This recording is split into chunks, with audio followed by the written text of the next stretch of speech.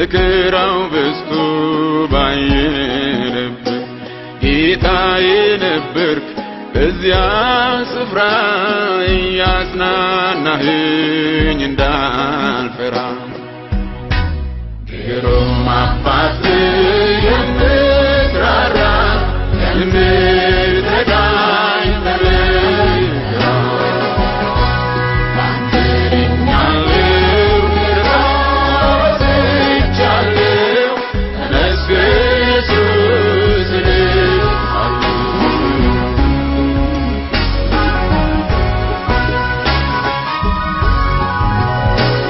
በሌለበት ሚያረካ ነገር እዚያ በረሃ ደረቅ ምድር የሕይወት ተስፋ ሆነልኝ ከአለት ውሃ ፈለቅልኝ ግሩም አባት የምትራራ የምትረዳኝ በምሕረት ባንተ ድኛለሁ ተረስቻለሁ ተመስገን ኢየሱስ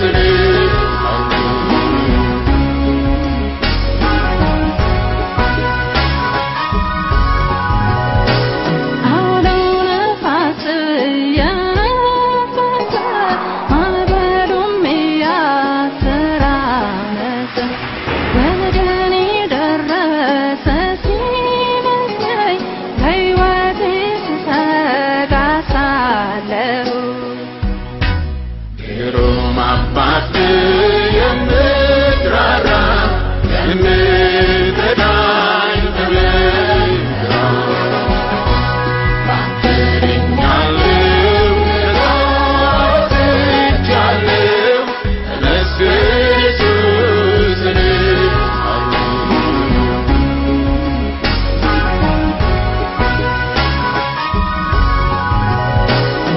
ግራ ቀኝን ባይ ዙሪያው አጥር ሆኖብኝ ነበር ኑሮ በምድር መውጫ ከሌለው እዝግ ቦታ አንተ አወጣኸኝ እኔ ጌታ ግሩም አባት የምትራራ የምትረዳኝ በምሕረት ባንተ ድኛለሁ ተረስቻለሁ ተመስገን ኢየሱስ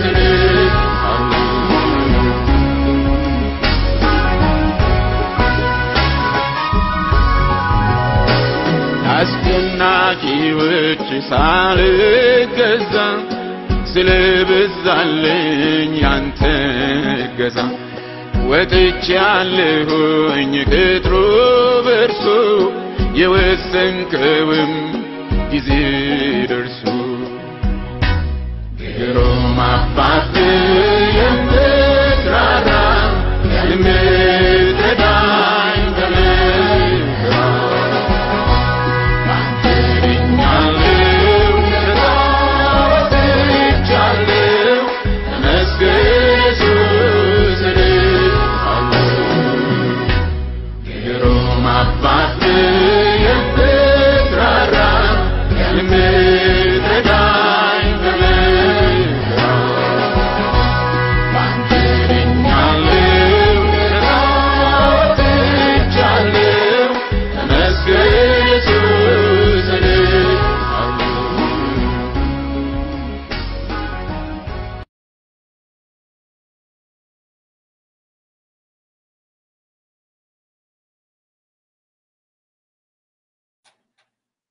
ሰላም ሰላም ላለሁኝ የእግዚአብሔር ቤተሰቦች እንኳን በሰላም እግዚአብሔር ለዚህ ቀን አደረሰን እግዚአብሔር ደግሞ እንደገና ጊዜና ዘመን ሰጥቶን እንደገና የእግዚአብሔርን ሐሳብ ለመካፈል ከወንድማችን አዲያም ሰገድ ጋር አብረናለን እሱ በመስመር ላይ ያለ ይገባና የእግዚአብሔርን ሐሳብ አብረን እንካፈላለን በመጽሐፉ ዙሪያ ብዙ የሚለን ነገር ስላለ እሱ ላይ እንዳስቀመጥኩት ስለ ተሃድሶና ስለ አስራት የጻፈልን ያቀረበልን መልካም መጽሐፍ አለ እሱን አብረን የእግዚአብሔርን ሐሳብ እየተጠያየቅንና ያለን ወደ መስመሩ አመጣዋለሁኝ ሰላም ላንተ ይሁን ሰላም እንዴት ዋልሽን እህቴ እምነት እግዚአብሔር ይመስገን አንተ ይሁን አሜን ሰላም ይብዛ ያው እግዚአብሔር እንደገና እድል ሰጥቶናል ለመገናኘት ስለዚህ በእግዚአብሔር ጸጋ ያለህን ነገር ለመካፈል ፈቃደኞች ሆነን እኛም አለን ልትለን የምትፈልገውን ከማለት በፊት ጊዜውን ለእግዚአብሔር አሳልፈን እንስጥና ከዛ ወደ ሐሳቦቻችን የእግዚአብሔርን ቃል በማካፈል ትጀምርልንና ያለውን ነገር እንነጋገራለን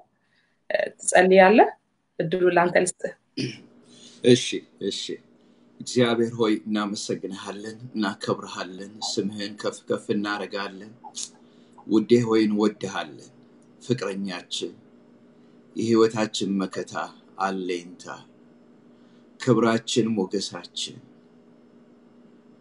እግዚአብሔር አባት ሆይ በጌታ በኢየሱስ ስም ይሳት ጌታ ሆይ ላንተ የተቀደሰ ይሁን ይሳት ላንተ የተከበረ ይሁን አንተ ደስ ያለህን አንተ የፈቀድከው እግዚአብሔር ሆይ ካንደበታችን ላይ ካምሯችን ላይ ጌታ እግዚአብሔር ሆይ ክብርህን አስቀምጥ ዘይት ይፍሰስ ማኮር እግዚአብሔር አባት ሆይ መልካምነት ሁሉ ለህዝብ ይገለጥ እግዚአብሔር ሆይ የህዝብን አምሮ ግዛ የኔን ግዛ እነሆ ለመናችንን ሁሉ ተቆጣጠር ደስ የሚያሰኘው የእግዚአብሔር መንፈስ ጌታ ሆይ ይክበበት የክብርህ ደመና በላያችን ላይ ይሁን አስደናቂ የሆኑ ነገሮችን ጌታ ሆይ ስጠን መግበን ለውጥ አምጣ እግዚአብሔር ሆይ ህዝብህን አጽናና በችግር ውስጥ ያሉትን ወንድሞችና እህቶችን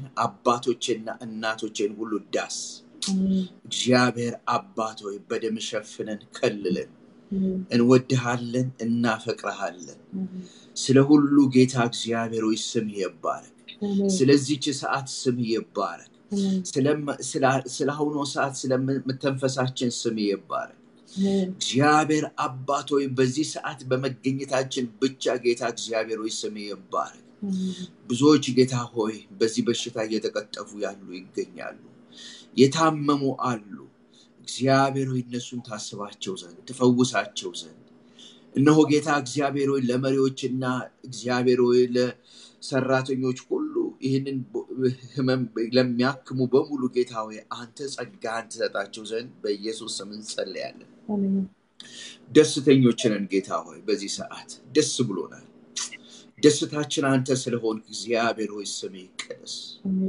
ረክተናል ጌታ ሆይ ደስ አለን ጌታ አጥንቶቻችን ባንተ ለመለመች አይናችን ባንተ ላይ አረፈች እግዚአብሔር ሆይ ስለሁሉም ስለመልካምነት ሁሉ ስም ይባረክ በያው ልጅ በኢየሱስ ክርስቶስ ስም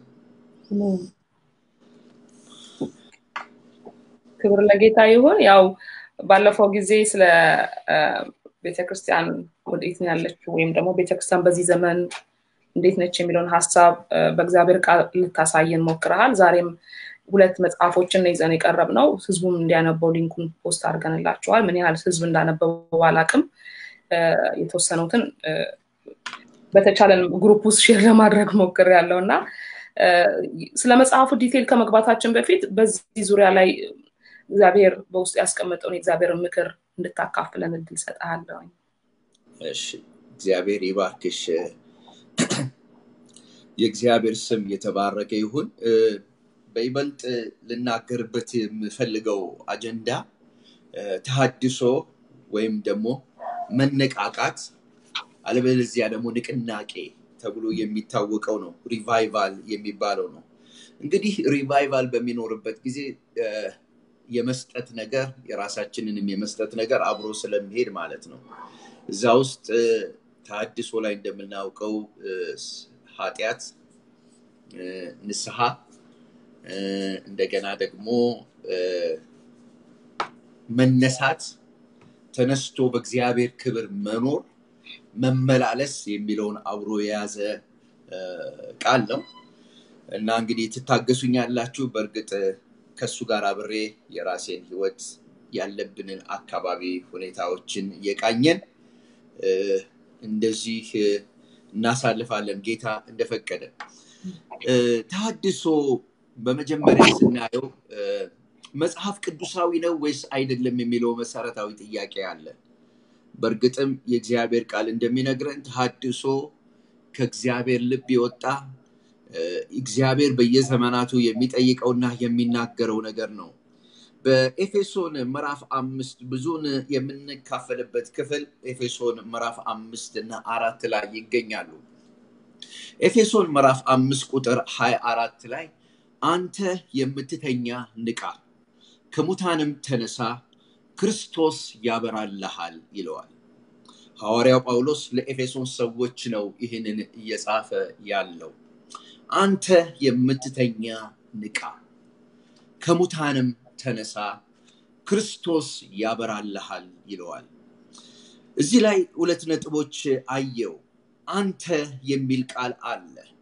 አያችሁ፣ እዚህ ላይ እግዚአብሔር ራሱ ወደዛ ወደ ሞተው ሰው መጥቶ አስክሬኑን ሲነካ ነው የምናየው። ወደዛ ወደ ቆሸሸው ሰውነት ገብቶ እግዚአብሔር አንተ ሰው ሆይ ተነሳ እያለ ሲጣራ እንመለከታለን። በኤደን ገነት እግዚአብሔር እንደዛ ነው ያደረገው። ሰው ራቁቱን በሆነበት ሰዓት እግዚአብሔር ወገኖች ሆይ ወደዛ ሰው መጣና ተገናኘው። የእግዚአብሔር ስም የተመሰገነ ይሁን። የእግዚአብሔር ጸጋ ነው ይሄንን የሰራው። ሐዋርያው ለቆሮንቶስ ሰዎች ሲናገር ወደ ልጁ ወደ ጌታችን ወደ ኢየሱስ ክርስቶስ ህብረት የጠራችሁ እግዚአብሔር የታመነ ነው ይላቸዋል። ወደ ልጁ ወደ ጌታ ወኢየሱስ ክርስቶስ የጠራችሁ እግዚአብሔር የታመነ ነው። ወደዚህ መነቃቃት ወደዚህ ክብር ወደ ሞላበት ብርሃን ወደ ሆነው ወደ ክርስቶስ ኢየሱስ እንድንመጣ የእግዚአብሔር ቃል ይነግረናል። ሁለተኛው እዛ ላይ የምናየው ቃል የእግዚአብሔር ጸጋ ብቻ ሳይሆን የእግዚአብሔርም ክብር የእግዚአብሔርም ኃይል እንደሆነ የእግዚአብሔር ፈቃድም እንደሆነ እዛ ላይ እናያለን።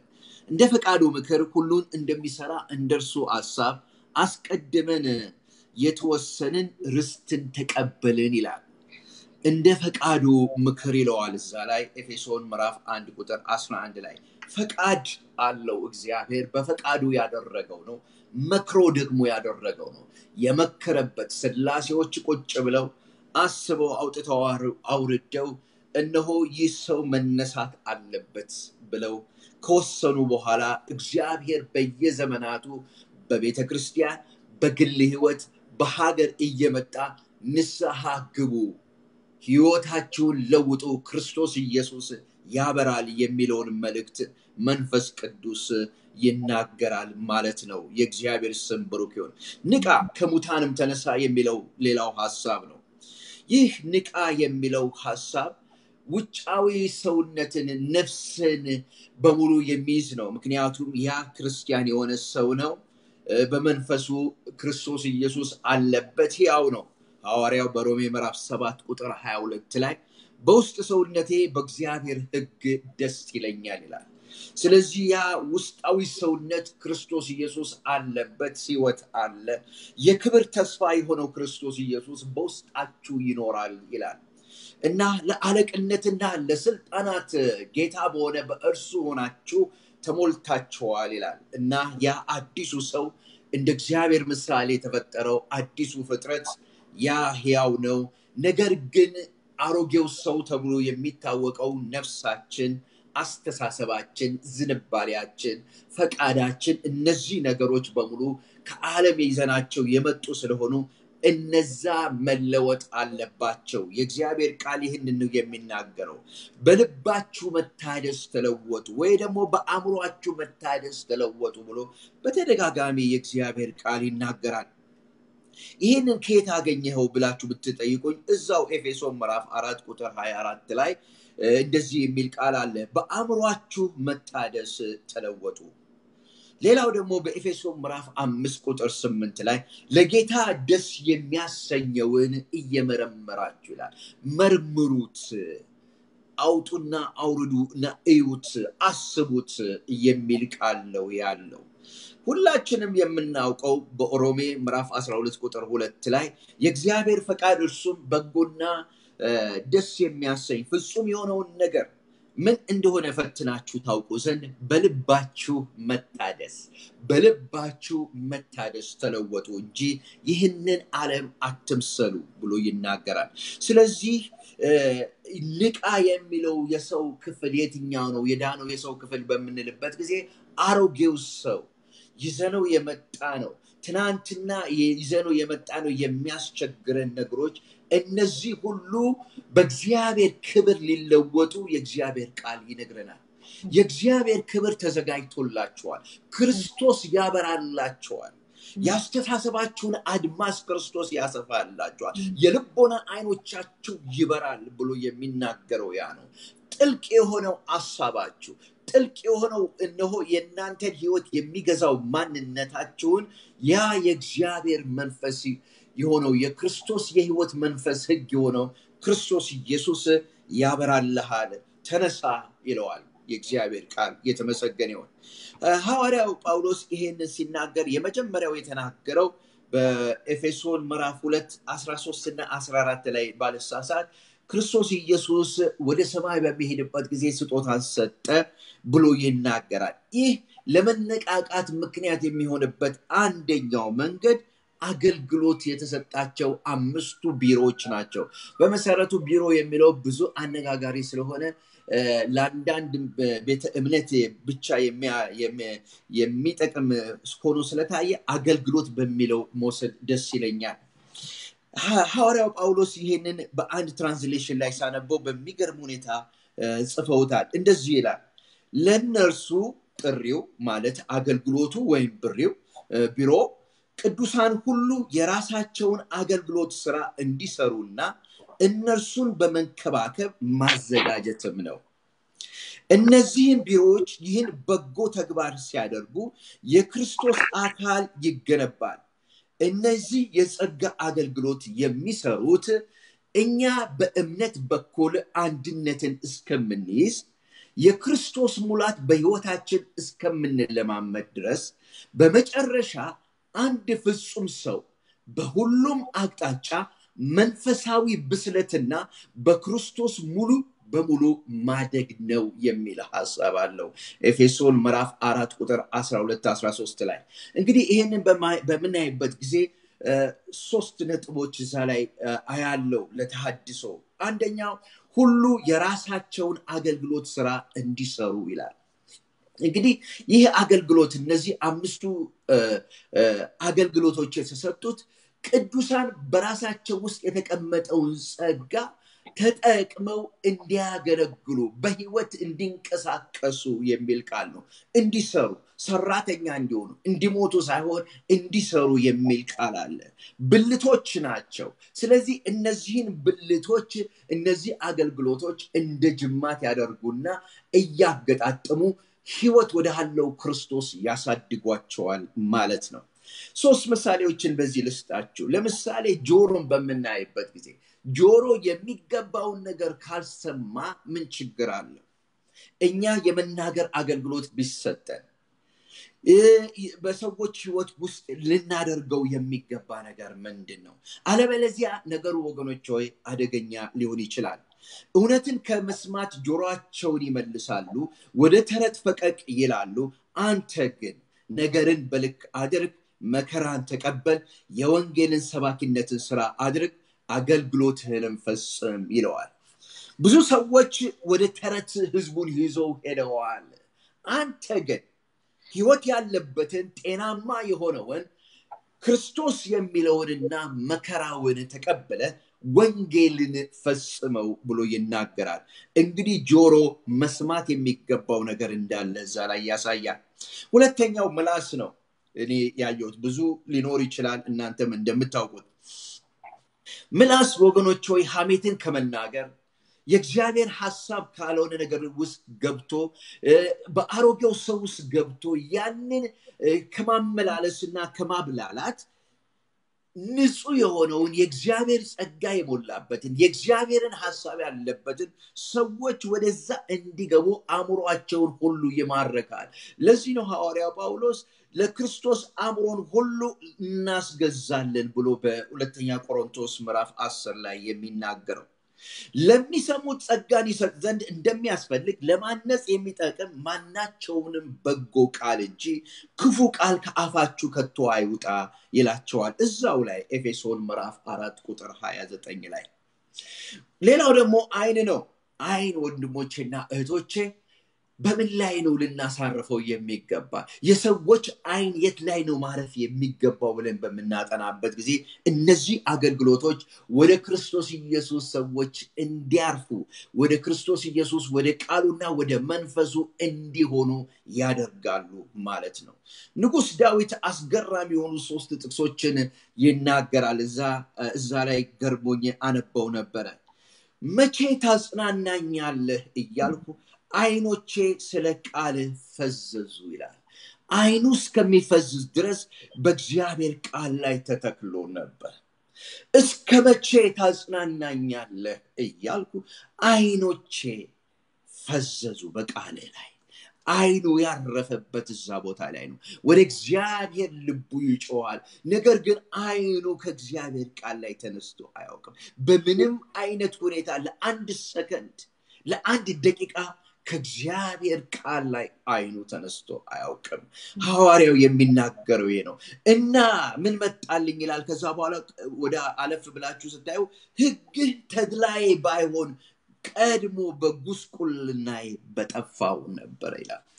ሕግህ ምን ሆነኝ ይላል። አሁን ጭራሽ ትዝታዬ ብቻ ሳይሆን አሁን ልቃ ደስታዬ ሆነ። አዝኜ ነበር፣ እኖ ከፍቶኝ ነበር፣ ጉስቁልና ነበር፣ የሚያጽናናኝ የለም ነበር። አሁን ለካ ከዚሁ ሕግ ውስጥ ተድላን አገኘው፣ መልስ አገኘው እያለ ነው የሚናገረው። የእግዚአብሔር ስም የተመሰገነ ይሁን። ከዛስ በኋላ ምን ይላል? አቤቱ ሕግህ እንደምን እጅግ ወደድኩ፣ ቀኑን ሁሉ እርሱ ትዝታዬ ሆነ ይላል። ይሄንን ስናይ ሌላው እዚህ ሐዋርያ ጳውሎስ የአገልግሎትን ሲናገር በእምነት በኩል ነው አንድነትን መያዝ ብሎ የሚናገረው ቃል አለ። 2 ሐሳቦች አሉ፣ አስገራሚ ሐሳቦች እዛ ላይ። አንደኛው በእምነት በኩል አንድነት ይመጣል፣ ይሄንንም የሚሰጣችሁ የእግዚአብሔር መንፈስና ጸጋው ነው ብሎ ነው የሚናገረው። አንድነትን የሚሰጥ የእግዚአብሔር ክብር አለ፣ ክርስቶስ ኢየሱስ አለ። ይህ አገልግሎት ወደዚህ ያመራችኋል ብሎ ነው የሚናገረው። ሁለተኛ ይሄንን ክብር ስትይዙ፣ በዚህ እርከን ውስጥ ስትገቡ፣ በዚህ ክልል ውስጥ ስትገቡ ያንን ደግሞ ያዙት፣ ከዛ ነገር አትውጡ የሚል ሐሳብ አለ። ቀምሳችሁታል፣ ተለማምዳችሁታል፣ አይታችሁታል ክብሩን። ያንን ያዙት፣ በዛ ውስጥ ባለው አንድነት ውስጥ ተመላለሱ የሚል ሐሳብ አለው። የእግዚአብሔር ስም የተመሰገነ ይሁን። እስቲ እዚች ላይ ጥቂት ደቂቃዎች 3-4 ደቂቃዎች አይተን እንለፈው። አንደኛ በእምነት በኩል የሚለውን ቃል ማየት ይገባናል። ሐዋርያ ጳውሎስ በእምነት በኩል የሚለው ቃል ምንድነው በሚለን ስናጠና እዛው በኤፌሶን ምዕራፍ 3 ቁጥር 17 ላይ ክርስቶስ ኢየሱስ በልባችሁ በእምነት ይኖር ዘንድ የሚል ቃል አለ። አስገራሚ ቃል ነው። ክርስቶስ በውስጣችሁ አለ።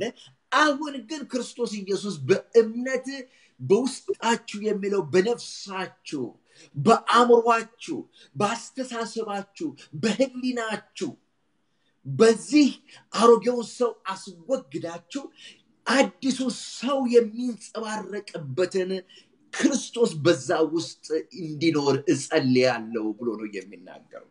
የእግዚአብሔር ስም የተመሰገነ ነው። መኃልየ ላይ በመናጠናበት ጊዜ መኃልየ ምዕራፍ 2 ላይ ቁጥር 5 ላይ ይመስለኛል በዘቢብ አጽናኑኝ ትላለች፣ በእንኮይ አበረታቱኝ፣ ፍቅሩ ተነድፌ ታምሜያለሁ። ይህች ሴት ውስጧ የሚነቃ ነገር አለ፣ ውስጧን የሚያቃጥል ነገር አለ።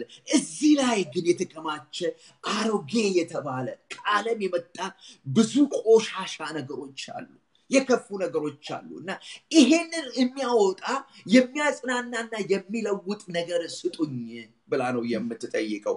ይሄንን የምትጠይቀው መጀመሪያ አስቀድማ እነሆ ንጉሴ የት ነው ያለው፣ ወዴት ነው የሚያሰማራው ብላ ትጠይቃቸው ነበር። አገልጋዮችን ነበር የምትጠይቀው። ከዛ አለፍ ብላ እዛው ላይ ስናየው እነሆ በውድዋ ላይ ተደግፋ እናያታለን። የእግዚአብሔር ስም የተመሰገነ ይሁን። ዳዊት ወገኖች ወይ በታቦቱ ላይ ታቦቱ ካቦድ የሚባለው ታቦት ከሄደ በኋላ ዳዊት እዛ ታቦቱን ያመጣና ታቦቱ በተቀመጠለት በተወሰነለት ስፍራ በድንኳን አረፈ ይላል። ከዛ ሌዋውያኖችን በሙሉ ይሰበሰባቸውና እነዚህን በሙሉ ከሰበሰባቸው በኋላ ወንድሞቼ እህቶቼ ልጆቼ ብሉ ጠጡ ብሎ የዘቢብ ዘለላ ወስዶ ከእንጀራና ከስጋ ጋር ሰጣቸው ይላል። አያችሁ አገልግሎታችን ይሄንን ይመስላል። ታቦቱ በሚመጣበት ጊዜ እዛ በተቀመጠበት ጊዜ ክብር አልወረደም፣ ተቀመጠ እዛ ቦታ ላይ። ደመና አልታየም፣ ምንም ነገር አልታየም። የዳዊት ስራ ምንድን ነበር? የሰዎችን ልብ መቀስቀስ ነበር። ሌዋውያኖቹ ተነሱ መዘመር ጀመሩ። እነሆ ካህናቶቹ ተነሱ መስዋዕቱን ማቅረብ ጀመሩ። ህዝቡ ሁሉ እልል ማለት ጀመረ። የእግዚአብሔር ስም የተመሰገነ ይሁን። ኢየሱስም ይህንን ያደረገው ልጆቼ ሆይ አላቸው። ሞቶ ከተነሳ በኋላ የሚበላ አንድ ነገር አላችሁ ብሎ ጠየቃቸው። አረ ምንም የለም ጌታ ሆይ። በአጋጣሚ ግን እንደ ነገሩን ታውቃላችሁ አልፎ ከጨረሰ በኋላ ጌታችን ኢየሱስ ክርስቶስ በድንቅና በተአምራት ያፍም እሳት የተሞላበት አሳና እንጀራ አብሮ ተቀምጦ አዩ። የእግዚአብሔር ስም ብሩክ ይሁን። ጌታ የተመሰገነ ይሁን። ይህንን ነው ያደረገው እግዚአብሔር። ወገኖች ሆይ ለሰዎች ህይወት መታነጫ ለሰዎች ህይወት መለወጫ ወደ ክብሩ መግቢያ ምክንያት እንድንሆን እነዚህን አገልግሎቶች ሰጠ። ሐዋርያ ጳውሎስ በሁለተኛ ቆሮንቶስ ምዕራፍ 4 ቁጥር 10 ላይ የኢየሱስ ህይወት በስጋችን ይገለጽ ዘንድ ይላል። ሁሉ ጊዜ የኢየሱስን መሞት በስጋችን ተሸክመን እንዞራለን። የኢየሱስ ህይወት በሚሞተው ስጋችን ይገለጽ ዘንድ እኛ ሕያዋን የሆንን ከኢየሱስ የተነሳ ዘወትር ለሞት አልፈን እንሰጣለን ይላል። እዚህ ላይ 3 ነጥቦች ይናገራል። አንደኛ እንደመና ሰዎች የሚበሉት ነገር እነሆ የሚባርካቸውና እንደ ንብ እነሆ ማርን ለመውሰድ እንደምትል እንደዛ የሚያደርገን ለሰዎች በረከት የሚያደርገን ነገር የኛ ሰውነት በእግዚአብሔር ክብር ሲሞላ ነው ብሎ ነው የሚናገረው። ይህ ይሆን ዘንድ ደግሞ አለ ሐዋርያው ጳውሎስ የኛ መሞት ግዴታችን ነው ይላል። የኛ መሞት ምን ማለቱ ነው? ለእግዚአብሔር ሐሳብ ለክርስቶስ ኢየሱስ ፈቃድ ለክርስቶስ ኢየሱስ ሐሳባችን ፈቃዳችንና ያለን ነገር በሙሉ ስናስረክበው ማለት ነው። ይህንን አነጋገር በሳጠናው በጣም የሚገርም ቃል አለ። አንድ ወታደር ይለዋል ሐዋርያው ጳውሎስ በጢሞቴዎስ ላይ እነሆ ላዘመተው ጦር አዛዥ ወይም ጀነራል ራሱን አሳልፎ ሊሰጥ ይገባል ይላል። አያችሁ ወታደር ማቄ ልብሴ ድስቴ ምናምን የሚለው ነገር የለው። በሽተኛ እዛ የጦር የተወጋ ሰው ካየ የሚያደርገው ነገር ህይወቱን ተወራርዶ እዛ ቦታ ሄዶ ያድነዋል። ሐዋርያው ጳውሎስ ያደረገው ይሄን ነው። ነፍሴ እንኳን ለእናንተ ቢፈስ አለ እለት እለት የሚከብደኝ የአብያተ ክርስቲያን ጉዳይ ነው ብሎ ይናገራል። ስለዚህ ሐዋርያው ጳውሎስ ከኢየሱስ ክርስቶስ የተነሳ እሞታለሁ ይላል። ዓላማዬ የሚሄድበት አካሄድ በሙሉ አገልግሎቶቹ እነዚህ በሙሉ ከኢየሱስ ክርስቶስ አጀንዳ መሆን ይገባዋል። ራሱን የሰጠ ሰው ነበር። ከዛ በኋላ ምን ይላቸዋል? ክርስቶስ ኢየሱስ በእናንተ ይገለጣል፣ ሞቱ በእኛ ህይወቱ በእናንተ ብሎ ይናገራቸዋል። አገልጋይ ወገኖች ይሄንን ይመስላል። አገልጋይ አንዳንድ ጊዜ አንዳንድ አገልጋዮች የሚናገሩት ንግግር አለና ይገርመኛል። ኤልያስ ወደዛች መበለት ይሄድና መጀመሪያ አምጪ ስጭኝ ልብላ የሚለው ቃል ይናገሩና መጀመሪያ እኔ ልብላው፣ መጀመሪያ እኔ ልውሰደው፣ መጀመሪያ ለኔ ይሁን የሚል ሐሳብ ይወስዳሉ። ይሄ በንጹህ የሚያገለግሉት ሰዎች ሳይሆኑ በጣም to the extreme የሚሄዱትን ሰዎች ለመናገር እዚህ ቦታ ላይ እፈልጋለሁ። ወገኖች ሆይ አገልግሎት እኛ ሞተን የምናገለግለው አገልግሎት ነው። ኢየሱስ ክርስቶስ የሚናገረው ነው። በጥንት ዘመን የነበሩ ሚስዮናውያን ብትጠይቁ አሁን በቅርብ ዘመናችን ያሉ ሰዎች ብትጠይቁ ብዙዎቹ ወገኖች ሆይ አገልግሎታቸውን ሲያገለግሉ የእግዚአብሔርን ነገር ለመግለጥ ሲፈልጉ ራሳቸውን ሰጥተው ቤታቸውን ሰጥተው ነው። ብዙዎች ቤታቸውን ሸጠው አድርገዋል ለእግዚአብሔር ሥራ።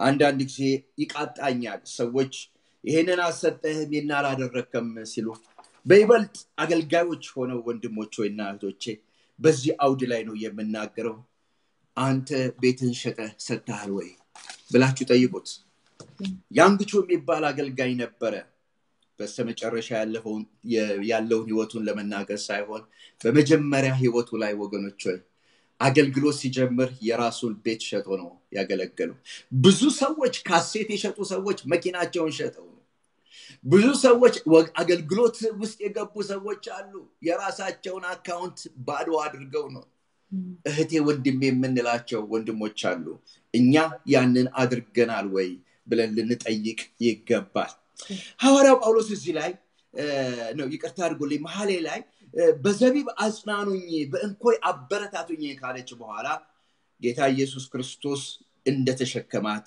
እንደያዛት በቅፉ በጉኛው እንዳስቀመጣት እናያለን አያችሁ የኛ አገልግሎት ወንድሞቻችንና እህቶቻችንን በጉያ ማስቀመጥ ነው ከዛ በኋላ በእምነት በኩል ወደ አንድነት መምጣት የሚል ሐሳብ አለው ይሄ በጣም የሚገርም ቃል ነው ሁላችን አይሁድ በሆን የግሪክ ሰው ቢሆን በእምነት በኩል የእግዚአብሔር ኃይል ለማዳን ነው እንደሚለው የእምነት ሥራ በኃይል ይገለጽ ዘንድ ብሎ ሐዋርያው ይናገራል ምን ይያለ ነው የትንሣኤው ኃይል የእግዚአብሔር ክብር በእምነት ሥራ ላይ ይገለጣል ምን አይነት የእምነት ሥራ ወንድሜን ከሞት የማስነሳት ሥራ ለዚህ ነው መጽሐፍ ቅዱስ ፍቅር ያምናል የሚለው ወንድም ከሞት ተነስቶ ለእግዚአብሔር ክብር ሊውል ይችላል የሚል እምነት ሊኖር ይገባል የእግዚአብሔር ክብር የሚሰራው በዛ ውስጥ ነው እያለ ነው የእግዚአብሔር ስም የተመሰገነ ይሁን ስለዚህ ይህ አገልግሎት ምንድነው የሚያደርገው የማስታረቅ አገልግሎት አለው የማቀራረብ አገልግሎት አለው አንድ የማድረግ አገልግሎት አለው የማሳደግና የመንከባከብ አገልግሎት አለው የእግዚአብሔር ስም ብሩክ ይሁን ለዚህ ነው ሁለት ነጥቦች እዚህ ላይ ማየት የሚገባን አንደኛ የኃይሉ ታላቅነት ወይ ደግሞ ጸጋው የተሰጠን ለዚህ ነው ሁለተኛው ኃይሉ ታላቅነት ደግሞ ለምእመናን የተሰጠው የእግዚአብሔር ክብር ክርስቶስ ያበራላቸው ዘንድ ነው ይህ በዓለም እንደሚሰራው አይነት ሥራ አይደለም ስጦታዎች ወገኖች ሮናልዶ የሚባል ሰውዬ አለ ተወላጅ የሆነው ፖርቱጊዝ የሆነ ሰው ነው ብዙዎቻችሁ ስለምታውቁት ይሄ ሰው ግን ለብዙ ሰዎች ገንዘብ እየተከፈለው ይጫወታል ስጦታውን ጸጋውን ይሰጣል በእግዚአብሔር ቤት ወገኖች ሆይ አገልግሎት ለሁሉ የሚሰጥ አገልግሎት ነው የእከሌ ቤተክርስቲያን የእከሌት ቤተክርስቲያን የምንለው ሳይሆን የእግዚአብሔር መንግስት ብለን የሚሰጥ አገልግሎት ነው ለዚህ ነው ሐዋርያው ጳውሎስ በሁለተኛ ጢሞቴዎስ ምዕራፍ 2 ቁጥር 7 ላይ ጌታ በነገር ሁሉ ማስተዋልን ይስጥ ለምን ጌታ በነገር ሁሉ ማስተዋልን ይስጥ አለው ምክንያቱም ይህ ነገር በጣም ሴንሲቲቭ ስለሆነ ሰዎች የሚታለሉበት ነገር ስለሆነ ስጦታቸውን ጸጋቸውን ስልጣናቸውን የአገልግሎት ቢሮአቸውን ለእግዚአብሔር መንግስት መስጠት የሚለው ነገር ወጥቶ ወደ ሌላ ነገር ሊያዘነብል ስለሚችል በነገር ሁሉ ማስተዋልን እግዚአብሔር ይስጥ አለው በራችን መተው የሚያንኳኩ ሰዎች ካሉ እነዛን ሰዎች ልንደርሳቸው ይገባል ማለት ነው ሐዋርያው ጳውሎስ ዕለት የሚከብደኝ የአብያተ ክርስቲያን ጉዳይ ነው እነሆ በጨዋታ የሚታገል ሰው እንደሚገባ አድርጎ ባይታገል እንደሚገባ አድርገ ስራ ብሎ ነው የሚናገረው እንደሚገባ እግዚአብሔር የሚገባ ብሎ የሰጠው መስፈርት አለ ስርዓት ያለው በእግዚአብሔር ቤት እንዴት መኖር እንደሚቻል እንዴት ማገልገል እንደሚቻል ስርዓትና ደንብ ወግ አለ የእግዚአብሔር ስም የተመሰገነ ይሁን የመጨረሻው ሐሳብ እዚህ ላይ የምናየው የክርስቶስ ሙላት እስክንለማመድ ድረስ የሚለው ነው በሁሉም አቅጣጫ በብስለት ማደግ የሚል ቃል አለ ይህ ማለት ምንድነው አገልጋዩ በመጀመሪያ ደረጃ ራሱን የገደለ ሰዎች ከሱ ህይወት ውስጥ መቁረስ የሚችሉ መዳሰስ የሚችሉ አይተው መፈወስ የሚችሉ መሆን አለበት ሌላው ደግሞ ምእመኑ ራሱን መግደል አለበት አሮጌው ሰው አስወግዱ ይላል ይሄ ሁላችንንም የሚናገር ነው ሐዋርያው ጳውሎስ እዛው በኤፌሶን ምዕራፍ 5 ቁጥር 19 ላይ በመዝሙርና በዝማሬ በመንፈሳዊ ቅኔ እርስ በርሳችሁ ተነጋገሩ ይላል የሚያንስ የሚቀድስ የሚፈውስ ነገር በወንድሜ ላይ ኢንቨስት ማድረግ አለብኝ እንጂ የሚያስለቅስ የሚያስጮህ የሚያሳዝን ነገሮች መሆን የለባቸው እምነት የተሞላው ቃል መናገር ዘፈነች ይላል በጣም የሚገርም ቃል አለ አው ዘመረች የሚል ቃል ነው ያለው መሐሌ ላይ እዛ ላይ እንመጣና እናየዋለን ሁላችን ወንድሞች ሆይ በድለናል በጣም በድለናል አገልጋዩም ተገልጋዩ ለዚህ ነው ተሃድሶ የሚለው ቃል በጣም የሚያስፈልገን ሐዋርያው ጳውሎስ እዛው ላይ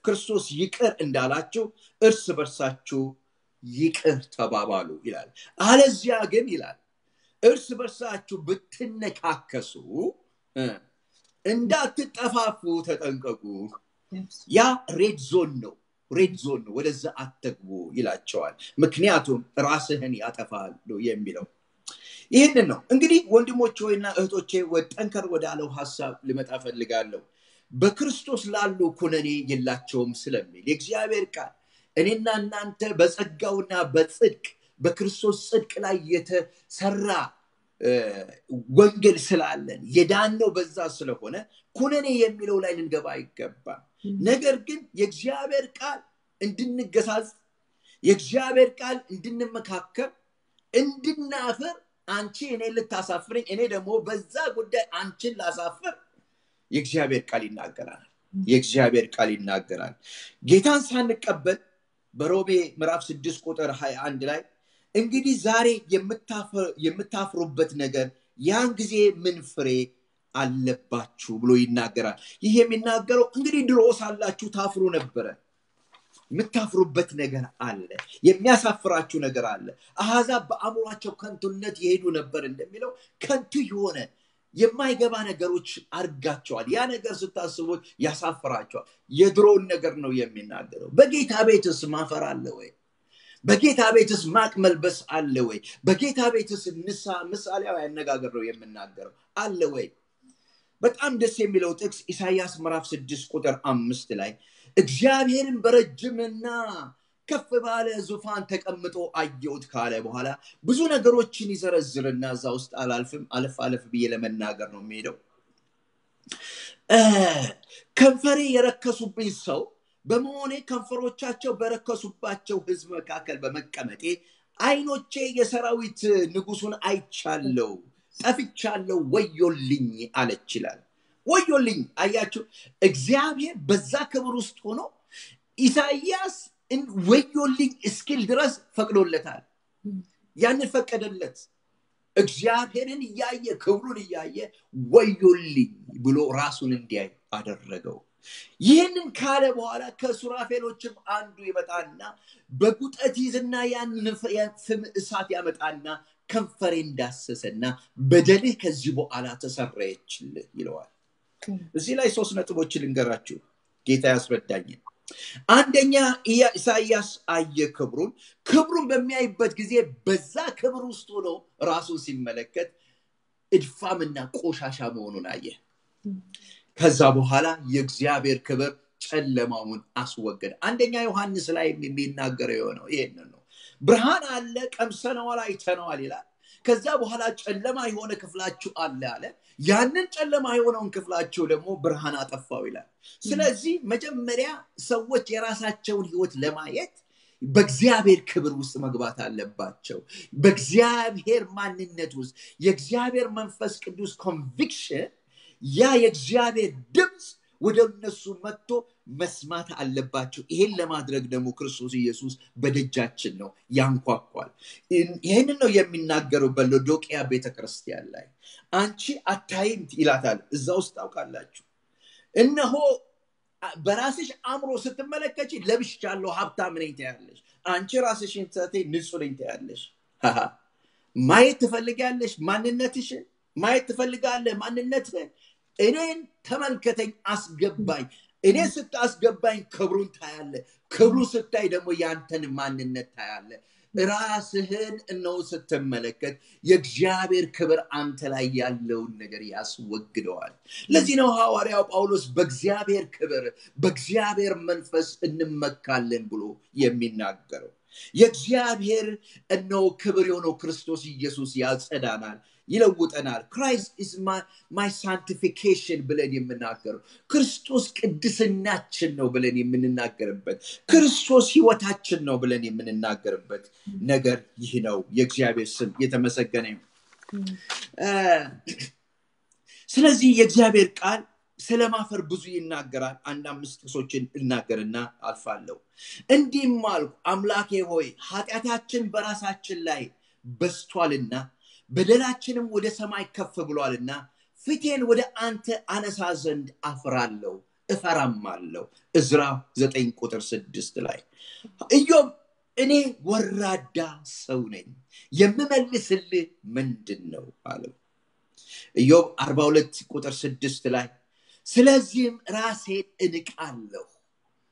እንቃለሁ እንደዚህ አይነት ሰው ነኝ ብሎ ራሱን ይንቃል ኤርምያስ 3 ላይ እና 8 ላይ አስገራሚ ቃል አለ አይንሽን አንስተሽ ወደ ዋናዎቹ ኮረብታዎች ተመልከቺ ያልተጋደብሽበት ስፍራ ወዴት አለ በጉልበትናሽ በኃጢአትሽ ምድሪቱን አረከሽ ስለዚህ ካፊያ ተከለከለ የኋለኛውም ዝናብ ጠፋ የጋለሞታም ሴት ነበርሽ ታፍሪም ዘንድ እምቢ አልሽ አስጸያፊ ነገር ስለሰሩ አፍረዋልን ምንም አላፈሩም እፍረትንም አያውቁም ይላል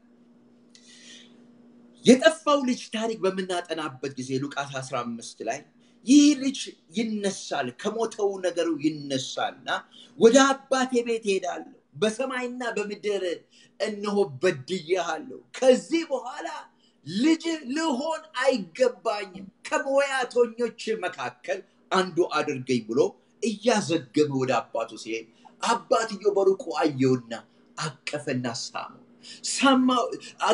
ሳመውና ይሰማው ጀመረ ያየው ጀመረ እግዚአብሔር ወገኖች ሆይ ያንን ድምጽ እንድናሰማ ይፈልጋል ምን አለ አባቴ ሆይ በሰማይና በምድር በደልኩ እንግዲህ ወዲህ ልጅ ልባል አይገባኝም ካለ በኋላ እግዚአብሔር አስቆመው ከዛ በኋላ ቆማለው የመጨረሻውን ቃል ሳይናገር በአባቱ ፊት ወደ ክብሩ ገባ እዛ ቦታ ላይ ሚስጥር አለ ያ ምን እንደሆነ ታውቃላችሁ እንግዲህ ከሞያተኞች እንዳንዱ ሆናለሁ የሚለውን ቃል ሳይናገራት ነው ወደዛ ቤት የገባው ለምንድን ነው እግዚአብሔር ያንን አላለ ብዬ አስብ ነበር አያችሁ በጥንት ዘመን ነገስታቶች ንጉሶች ፊት የቀረቡ ሰዎች የሚጠይቁ ጥያቄ ይሰማ ነበር ለዚህ ነው መጥምቁ ዮሐንስ ፊት ሴትየዋ ስትቀመጥ የመንግስት የነኮሌታ ሁሉ ምን አላት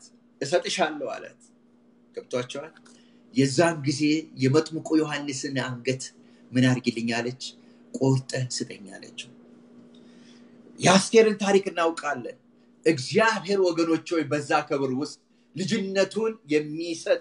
ልጅነቱን እንዲተው የሚያደርግ ነገር እንዲናገር አልፈቀደለትም ንስሐ ግን እንዲገባ አድርጎታል እንዲናዘዝ ራሱን እንዲያፈር እንዲዋረድ እግዚአብሔር ፈቅዷል የእግዚአብሔር ስም የተመሰገነ ይሁን ሐዋርያው ጳውሎስ በሁለተኛ ቆሮንቶስ ምዕራፍ 7:11 ላይ ይህንን ይናገራል እንደ እግዚአብሔር ፈቃድ የሆነ ሐዘን እንዴት ያለ ትጋት እንዴት ያለ መልስ እንዴት ያለ ቁጣ እንዴት ያለ ፍርሃት እንዴት ያለ ናፍቆት እንዴት ያለ በቀል በመካከላችሁ አደረገ ሐዋርያው ምንድነው የሚናገረው ምን አይነት ሐዘን ምን አይነት እፍረት ምን አይነት ነገሮች ያመጣ ካለ በኋላ ይሄ ደግሞ ምን አይነት ናፍቆት ለእግዚአብሔር ክብር ናፍቆት እንዴት በውስጣችሁ እንደፈጠረ ልታዩ ትችላላችሁ ይላል ስለዚህ ክርስቲያኖች ከኔና እናንተ ጀምረን ልናፍርባቸው የሚገባ እግዚአብሔር ፊት ስንቀር እግዚአብሔር ሆይ ይህንን አሳፋሪ አጸያፊ ስራ አድርጌያለሁ የምንላቸው ነገሮች አሉ የእግዚአብሔር ስም የተመሰገነ ይሁን ከራሴ ብዙ ጊዜ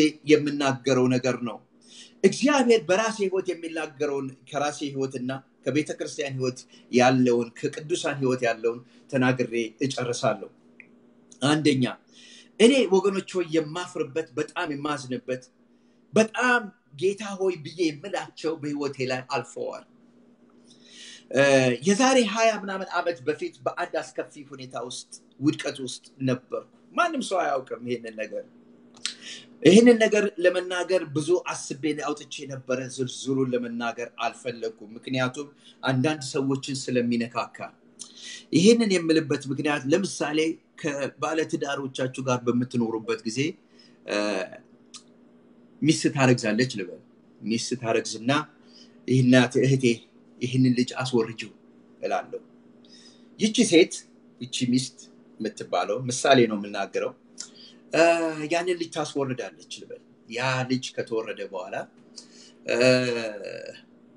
ከዛ በኋላ ልጅ መውለድ አቃታት እንበል እኔ መድረክ ላይ ወጥቼ ይሄንን አይነት ነገር ብናገረው እላለሁ እግዚአብሔር ይከብርበታል ወይ ያ ሰውዬ በህይወት ዘመኑ ምን ያህነት ቁስል ውስጥ ይገባል የሚል ሐሳብ ስላለኝ ነው እንጂ የሞተ ጉዳይ ነው ከ20 ምናምን አመት በፊት የሆነ ነው ነገር ግን ወገኖች ሆይ ይሄንን ነገር ለአንድ ሰው ላስረዳው ትልቅ እግዚአብሔር ሰው ነው ብዬ ላስረዳው ወደዛ ሰውዬ ቤት ለመሄድ ቀጠሮ ከያዝኩ በኋላ እንደነጋታው ዛሬ ቀን ነው ብዬ የማየው አንዲት እህት ደወለችልኝ ሲንግል ማምለች በጣም ተቸግራ ነበር እና በአንድ ችግር ውስጥ ገብታ ወደዚህ ሰው ትሄዳለች ይህ ሰው ነገሯን በሙሉ ከሰማ በኋላ የመለሰላት መልስ የአንቺ ችግር ብዙ ነው አላት ከዛ በኋላ ጥሏት ሄደ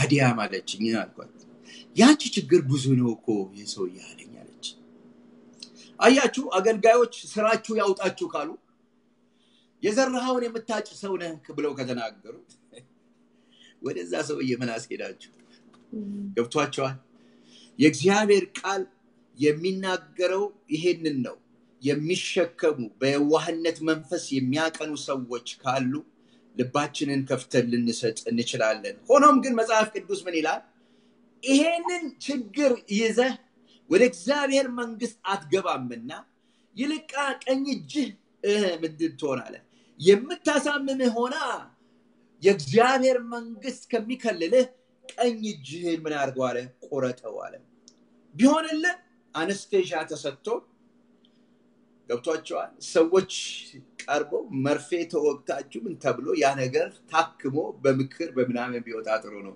አለበለዚያ ግን መጽሐፍ ቅዱስ ምን እንደሚል ታውቃላችሁ ኪልት አትፎት በቃ ያንን ይዘህ ወደዛ አትሄድም ነው የሚለው አንዳንድ ምሳሌዎች ከዛ ጋር አብሬ ልንገራችሁ አንድ ጊዜ በጣም በከባድ ችግር ቤቴን አጣው ትዳሬን አጣው ከባድ ሁኔታ ውስጥ አለፍኩና አረቄና ጠጅ ምንድን አረቄና ውስኪ ገዝቼ ቤቴ ገባው ይሄ የምናገረው 20 አመት አካባቢ ነው እና ጠጣው ያንን ግጥም ማሪግ ጠጥቼ በጠዋት ስነሳ ጋሽ ቶሎሳ ጋር ፓስተር ቶሎሳ ጋሽ ቶሌ ነው ማለት እሱ ጋር ደወልኩና ጋሽ ቶሌ ያልኩት ዛሬ በቃ ስጠጣን ያደርኩት አልኩት ባልጸልይ አሁን የኔን ሰማ አንድ ሽማግሌ የቤተክርስቲያን ሽማግሌ አዲያ ማለት እንዴት እንዲህ አይነቱን ነገር ትናገራለህ አለ አይ ይሄ ቀጥታ እኔን ብቻ የሚመለከት ስለሆነ እናገረዋለሁ ሌላው አንዳንድ ነገሮች ከሰዎች ጋር የሚያገናኝ ከሆነ ባልናገረው ደስ ይለኛል ይሄ ግን በራሴ ሰውነት ያደረኩት ነውና አንደኛ ከሞት ወደ ህይወት ያዳነኝ ኢየሱስ ክርስቶስ ነው ወደ ቅዱሳን ህብረት ያመጣኝ ኢየሱስ ክርስቶስ ነው ክብሩን የገለጠልኝ ኢየሱስ ክርስቶስ ነው በእናንተ መካከል እንድቆም ያደረገኝ የእግዚአብሔር ጸጋ ነው ስለዚህ እምነቴ ሁሉ ጊዜ ይሄ ነው ጸጋውን እታመናለሁ ክብሩን እታመናለሁ ኃይሉን እታመናለሁ ስለዚህ እናገራለሁ ብዬ ነገርኩት የእግዚአብሔር ስም የተመሰገነ ይሁን በጣም አሸምድ የሆንኩበት ጉዳይ ነው አዝናለሁ የመጨረሻው እንደምታውቁት መጽሐፍ ለማሳተም ሞክሬ ብዙዎቹ ያውቃሉ መጽሐፉን ለማሳተም ሞክሬ ከቦርድ ሜምበራችን ከዶክተር አስራትና ከእቴ ፋንታነሽ አትሊስት ወደ $5000 አካባቢ ወሰድኩ ያንን ወስጄ እንዳሰብኩት ያ መጽሐፍቶች በየቦታው በተንን ጥቂት መጽሐፎች ናቸው ያው 1000 መጽሐፍ አንድ ቀን ቤተክርስቲያን ውስጥ ተዋወቀ እና ያን መጽሐፍ ለማሳተም ያሳተምኩበትን ገንዘብ ስላልመለሰ የቴንና የወንድሜን ገንዘብ 3000 ብር አካባቢ የሚጠጋ ሳልከፍል ቀረው በዚህ ምክንያት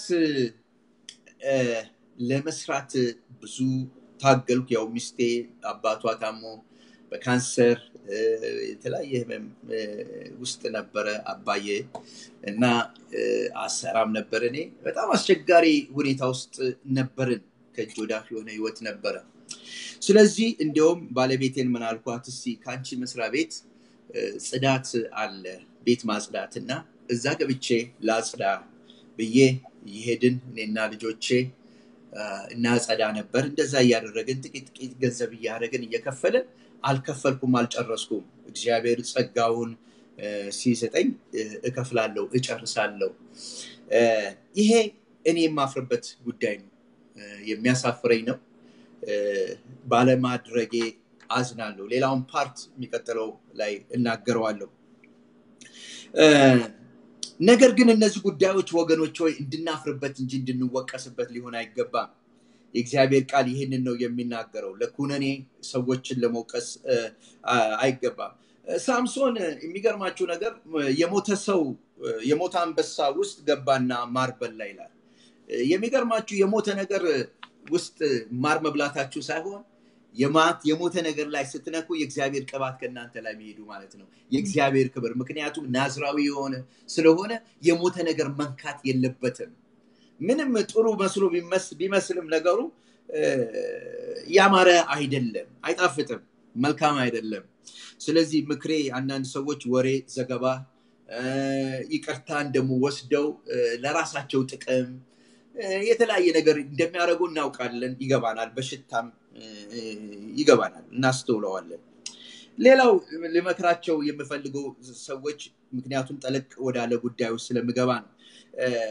ትዝላችኋል ዘፍጥረት ምዕራፍ 34 እና 49 ላይ ያዕቆብ ልጆቹ ዲናም በተነወረች ጊዜ ሴኬም ባስነወራት ጊዜ እንዲገረዙ እነዛን ሰዎች ጠሩና አስገረዟቸው ካስገረዟቸው በኋላ ግን ሄደው ወደቁባቸው በሰይፍ ስለተገደሏቸው ይላል እና ያዕቆብ መጨረሻ ላይ ሲናገር ምን አላቸው ሲባረካቸው ስምዖንና ሌዊ ወንድማማቾች ናቸው ሰይፋቸው የአመፃ መሳሪያ ናቸው በምክራቸው ነፍሴ አትግባ ከጉባኤያቸውም ጋር ክብሬ አትተባበር ምክንያቱም ጸጋን የሚያረክስ ነገር አድርገዋልና ይላል ሌላው ግን በጣም ደስ የሚለኝን ሐሳብ ሁሉ ጊዜ የማየውን ልንገራችሁ መኃልየ ምዕራፍ 5 ላይ በመትመጡበት ጊዜ ወይኑ አብቦ እንደሆነ ሮማኑ አፍርቶ እንደሆነ እመለከት ዘንድ ወደ ገውዝ ገነቴ ገባሁ ትላለች ሳላውቅ ነፍሴ በከበረው ሰረገላ ላይ አስቀመጠች አያችሁ ይህች ሴት እያለች ያለችው እነሆ አፍርቼ ከሆነ የንስሐ ፍሬ አድርጌ ከሆነ በርግጥ ለአባቴ የሚከብረው እውነተኛ የሆነው ከውስጥ የሆነው ካንጀት የሆነው ይሄንን አድርጌ ከሆነ ወደዛ ለውዝ ገነት ውስጥ ገባሁ ትላለች በዛ ላይ እያለው ራሷን ማታውቀው በዛ ላይ እያለው አንድ የሚገርም ነገር አየች የከበረ ሰረገላ ንጉሱ የከበረ ሰረገላውን ለካ እዛ ቦታ ላይ አስቀምጦ የገነቱን አውድ ይመለከት ነበር የሚሸተው ነገር ነበር ይንጎራደድ ነበር ነፍሴ ሳላውቀው አለች እቺ ሴትዮ በከበረው ሰረገላ ላይ አስቀመጠች ደስ የሚል ቃል ነው ተቀመጥኩ ለካ አላወቅኩም ነበር ይሄ ነገር ምክንያቱም እቺ ሴት ንጉሱ በሚያንኳኳላት ጊዜ እነሆ በመንጣፌ ላይ ተኝቻለሁ አንቀላፍቻለሁ ብላ ስለምትናገር ከዛ በኋላ እናይሽ ዘንድ ተመለሺ ይሏታል አያችሁ እቺ ሴትዮ ልክ ያቺ አልባስጥሮስ ሽቶ እንዳፈሰሰችው ነው ይቺ ሴት የአልባስጥሮስ ሽቶ ያፈሰሰችው እኮ መጀመሪያ በእንባዋ እየመጣች በዳዴ እየመጣች ወደ ኢየሱስ ክርስቶስ ትቀርባለች ንስሐ ትገባለች ታለቅሳለች የኢየሱስን እነሆ እግር እስማለሁ ትላለች ትጮዋለች ውስጧ ነበር የሚያለቅሰው ትዕይንት አይደለም ተረት አልነበረ ታለቅስ ነበር አታውቆም የአልባስጥሮስ ሽቶ ስትሰብረው አታውቆም ያንን ሽቶ የናርዶስ ሽቶ በሱ ላይ ስታደርገው ለካ ከንስሐ በኋላ ወደ አምልኮ ገብታ ነበረ ወደ ክብሩ ውስጥ ገብታ ነበረ የእግዚአብሔር ስም የተመሰገነ ይሁን ይህ ነው የሚሆነው ሰዎች ወገኖች ሆይ የሞተውን ነገር ሲያስወግዱ አሮጌውን ነገር ሲያስወግዱ በአምሯቸው መታደስ ሲለወጡ ይህ ነው የሚሆነው ሳያውቁት የእግዚአብሔር ክብር ይገባባቸዋል የእግዚአብሔር ስም ይመስገን እናይሽ ዘንድ ተመለሽ ይሏታል ምን ማለቱ እንደሆነ ታውቃላችሁ ድሮም እነዚህ ሰዎች የሥጋ አይንን ያላቸው ከኔ ምን ታያላችሁ አለቻቸው ከኔ የምታዩት ነገር ምን አለ ምክንያቱም ታውቅ ነበር እነዚህ ሰዎች ሥጋውያን ናቸው የሚያዩት ነገር በሙሉ በሥጋ ነው ያችን ሴት ሲያዩት ወገኖች ሆይ በክርስቶስ ማን መሆኗን ሳይሆን በራሳቸው ሕግና ሥርዓት ነበር anyway የሚገርመው ቃል ይቺ ሴት ይላል የመሐናይን ዘፈን ዘፈነችላቸው ይላል እኔን አይደለም ማየት ያለባችሁ ልዝፈንላችሁ ልዘምርላችሁ አለቻቸው ምን ማለት እንደሆነ ታውቃላችሁ ኤፌሶን ምዕራፍ 1 ላይ የጸጋው ክብር ይመሰገን ዘንድ ይሄንን አደረገ በወንድሞቼ መካከል አከብራለሁ እያለች ነው የምታመሰግነው ውዴን አገኘሁት እያለች ትመሰክር ነበር ወንድሜ እህቴ ሰዎች በሰዎች ቁስል ቤተክርስቲያን አይሰራም ሰዎችን በማሳደድ ወይ ደግሞ ሰዎችን በመግፋት ወይ ደግሞ የሰዎችን ክፉ ነገር በማሳየት ቤተክርስቲያን ወይ ደግሞ የቅዱሳን ሕይወት አይገነባም የቅዱሳን ሕይወት የሚገነባው በክርስቶስ ኢየሱስ ሕይወት ነው የእግዚአብሔር ስም የተመሰገነ ይሁን ባይዘወይ እንደዚህ አይነት መልእክቶችን ሳቀር የመጀመሪያዬ ነው ይሄንንም መልእክት ሲጨርስ የመጨረሻ ይሆናል መጽሐፍ ቅዱስ አስተምራለሁ 32 ዓመት ኖሬያለሁ በጌታ ቤት እንደዚህ አይነት መልእክቶችን አቅርቤ አላውቅም እህቴም ስለታገሽኝ እግዚአብሔር ይባርክሽ ይሄ የሚገርመው ነገር አንድ ጊዜ የመጨረሻዬን ነገሮች ልናገር አንድ ጊዜ ከአንድ ወንድሜ $100 ወሰድኩበት ጨነቀኝ በጣም ያንን ሳደርግ የቤት ኪራይ መከፍለው አጥቼ መንግስት ወረቀት ጽፎልኝ ጉዳዩ ይሄ ነው እዚህ ከተማችን ውስጥ ነው ያለው ለብዙ ጊዜ ሳልከፍለው ቀረው በጣም ሲንግል ዳድ ስለነበርኩ ሁለት ልጆች ያሳደግኩ ስለነበረ በጣም ከፊ ሁኔታ ስለነበረ ያ ህይወት ላይ ያለው ነበር ወንድሜን አገኘሁት ጓደኛሞች ነን በጣም ይቅርታ አሳዝኛለሁ አልኩት በምንም አይነት አትሰባለኝ እግዚአብሔር ይባርከው ይሄንን ከተናገርኩ ላይ ቀር እንግዲህ ቤተክርስቲያን ልታፈር የሚገባበት ይሄ የልቤ ሐሳብ ነው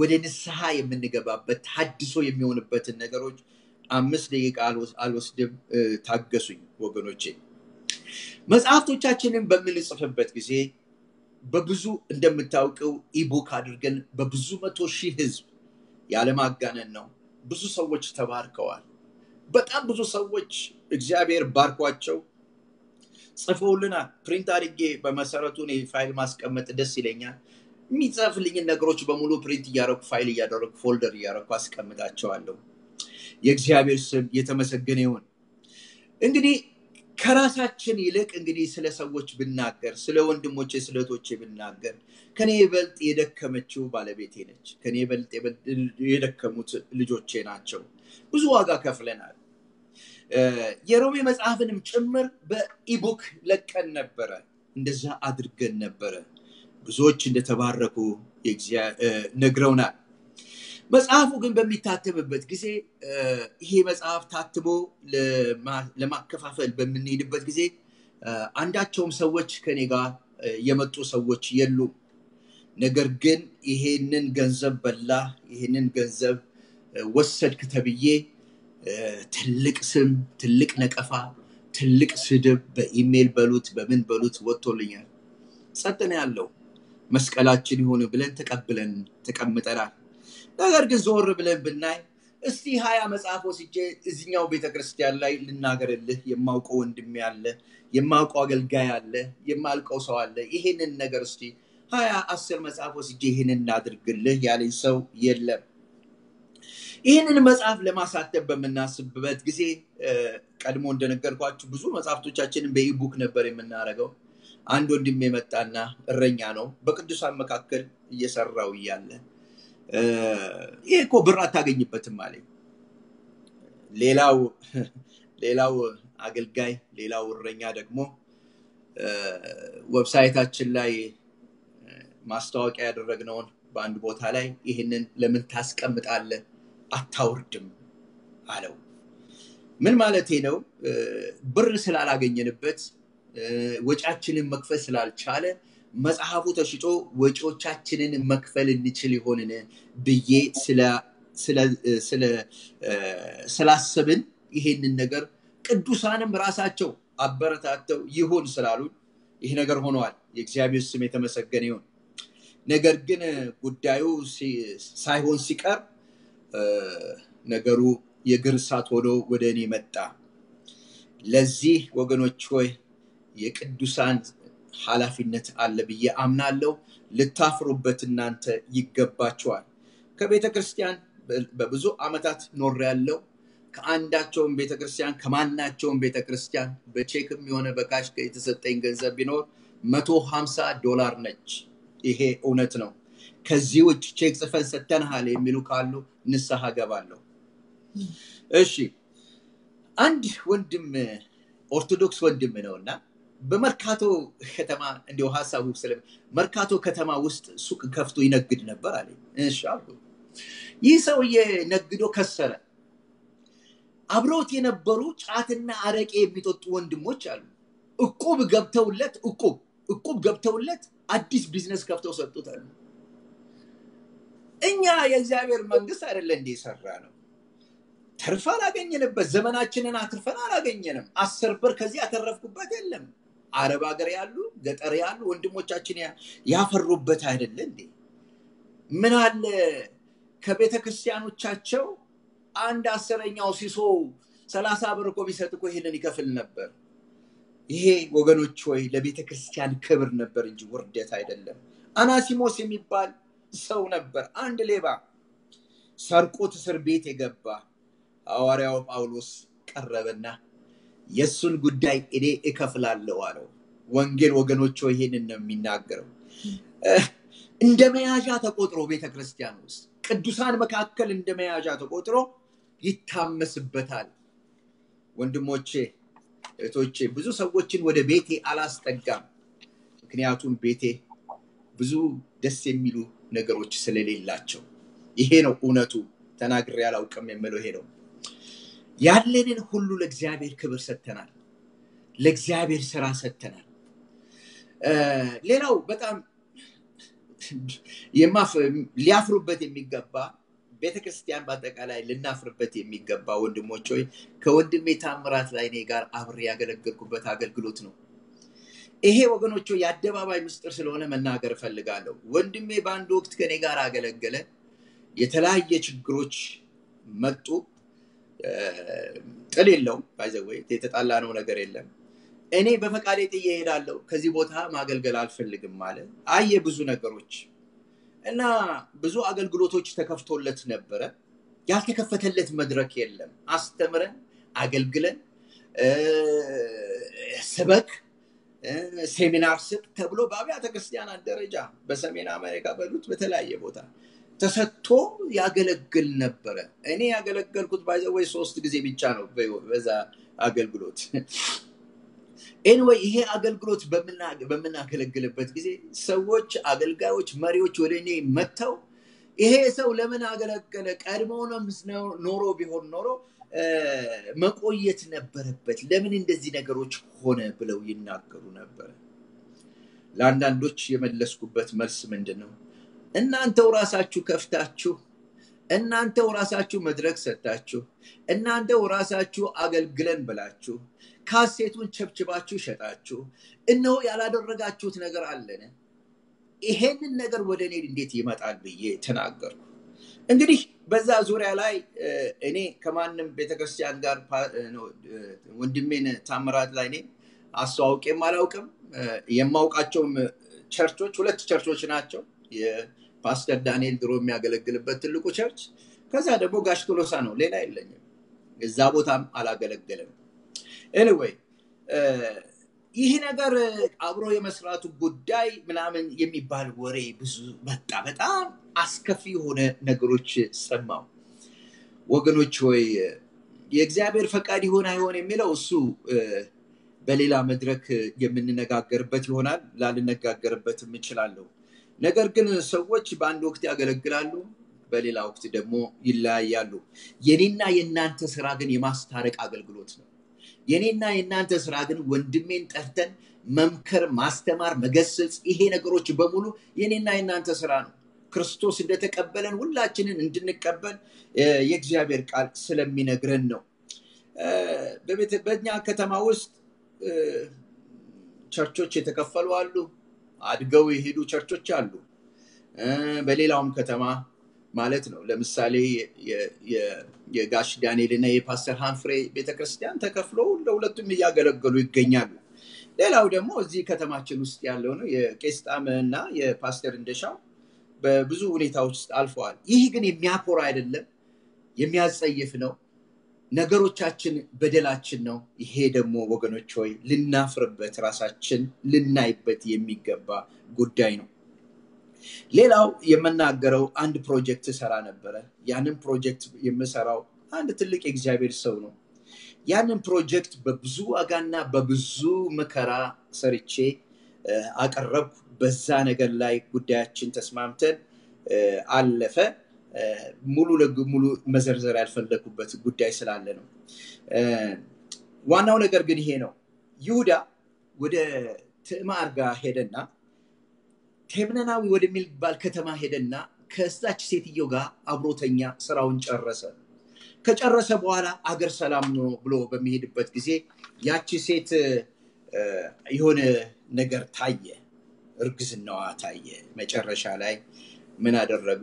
ይችን ሴት አቃጥሏታል። ያልገባቸው ነገር ሴትየዋ ዱላውንም ቀለበቱንም አምባሩንም ሁሉንም ይዛ ነበርና ይሄንን እኮ ያደረገው እሱ ራሱ ነው አለች ይላል። ነገሩ ምን ማለት ነው? ሰዎች ካብረው በልተው ጠጥተው አብረው ተስማምተው ፈርመው የጨረሱትን ነገር በሌላ መልክ ሰዎችን ሲጎዱ እናያለን። ይሄ ነገሮች በኋላ እንግዲህ ይሄ መጽሐፍ ነው እንግዲህ መጨረሻ ላይ የተጻፈው አስራትና ምንድነው ስጦታ የሚለው መጽሐፍ፣ ተሃድሶ የሚለው መጽሐፍ ላይ ብዙ ሰይፍ አለፈብኝ። በጣም ብዙ ሰይፍ አለፈ። ጉዳዩን አጠር አድርጌ ለመናገር እንደውም በመስሪያ ቤታችን አካባቢ አንድ ሰው ቆይቷል፣ ረጅም ጊዜ ሆኖታል። በግል መስሪያ ቤቴ ማለቴ ነው። ተናገረኝ እንደዚህ ነገር እንዴት ትጽፋለህ የሚል እና አይ እውነተኛ ተሃድሶ ለመምጣት ገንዘብ አስፈላጊ ነገር ነው፣ ይሄ ነገር ደግሞ መታየት አለበት የሚል ስላመንኩበት ብዬ ተናገርኩ። anyway ምን አለ ሌላው አንድ ወንድም አገልግሎት ገንዘብ ስጡኝ ይላል ይሄ ሰው፣ ነገር ግን አስራት ለቤተክርስቲያን አይሰጥ ብሎ ይናገራል ብለው የሚል ይሄ የምናገረው ሰፊ አደባባይ ላይ በጣም የሚያስነውር ነገር ስለሆነ ነው። ሰዎች በዛ ነገር ላይ ንስሐ እንዲገቡበት ነው። ወንድሞች ሆይ የእግዚአብሔር ቃል የሚናገረው ልባችሁን አስፉ ነው እንጂ የሚለው ሆዳችሁን አስፉ አይልም። ለእንደዛ አይነት ሰዎች መናገር የምፈልገው ለዚህ ነው። ጌታችን ኢየሱስ ክርስቶስ በቅፍርናሆም እያለ ሰዎች መጡና ጴጥሮስን ይሄ መምህር እንዴት ነው ግብር አይሰጥምን ብለው ጠየቁት ይላል። ያ ሰው ጌታ ኢየሱስ ክርስቶስ ስጧቸው ካለ በኋላ ሂዱና ስጧቸው፣ ሌሎች እንዳይሰናከሉ ስጧቸው ካለ በኋላ ግብር የሚሰጠው ወንድም ልጆቻቸው ናቸው ወይስ እንግዶች ናቸው አለ ይላል። ምን ማለት ነው? በገዛ ገንዘቡ የሚያገለግል ማን ነው? የሚያበራየውን በሬ አፉን አትስር የሚለውስ ማን ነው? የእግዚአብሔር ቃል አይደለም? በመሰዊያው ላይ የሚያጸኑ ሰዎች ከመሰዊያው ይካፈሉ ዘንድ የሚለው የእግዚአብሔር ቃል ማን ነው? ይሄንን ከተናገርኩ በኋላ መጽሐፋችንን ለማሳተም እንግዲህ እውነቱ እዚሁ ላይ ነው አብሬ ማየት የሚገባል።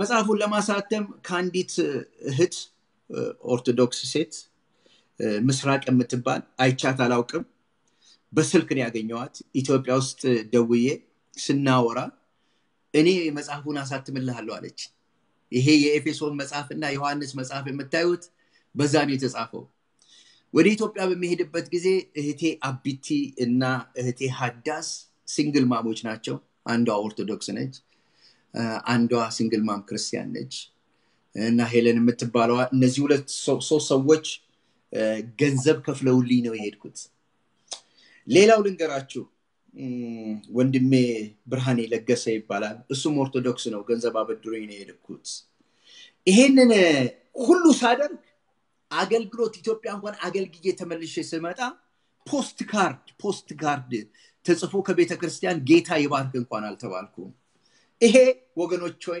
ራሳችሁ ልታፍሩበት ራሳችሁ ንስሐ ልትገቡበት የሚገባ ነገር ነው ከአንድ የእግዚአብሔር ሰው ጋር ሆኜ ከጥቂት ዓመታት በፊት ትልቅ እረኛ ነው በጣም የምትወዱት እረኛ ዘማሪም ነው ካሊፎርኒያ ውስጥ ያለ ነው ከዛ ወንድም ጋር ወገኖች ተሰብስበን እያለ አዲያም አሉኝ ወገኖች እኮ ኮንስፓየር አድርገው በኋላ ነው ምን ማለት ነው እየጠየቁ ከአንድ ሰው ጋር ተጣልቼ አላውቅም ከአንድ አገልጋይና መሪ ጋር ተነጋግሬ አላውቅም ይሄንን በድላል ይሄንን አስተካክል ያለኝ ሰው የለም እኔም ደርሼ አላውቅም እንግዲህ 32 ዓመት ሆኖኛል ይሄንን የመሰለ የምንጸየፍብህ የቆሸሸ ነገር አለ ወይ ደግሞ ያስተምሮ ችግር አለ የሚባል ነገር የለም ወገኖች ሆይ አዘንኩ ውስጤ ተሰበረ ይሄ እውነት ነው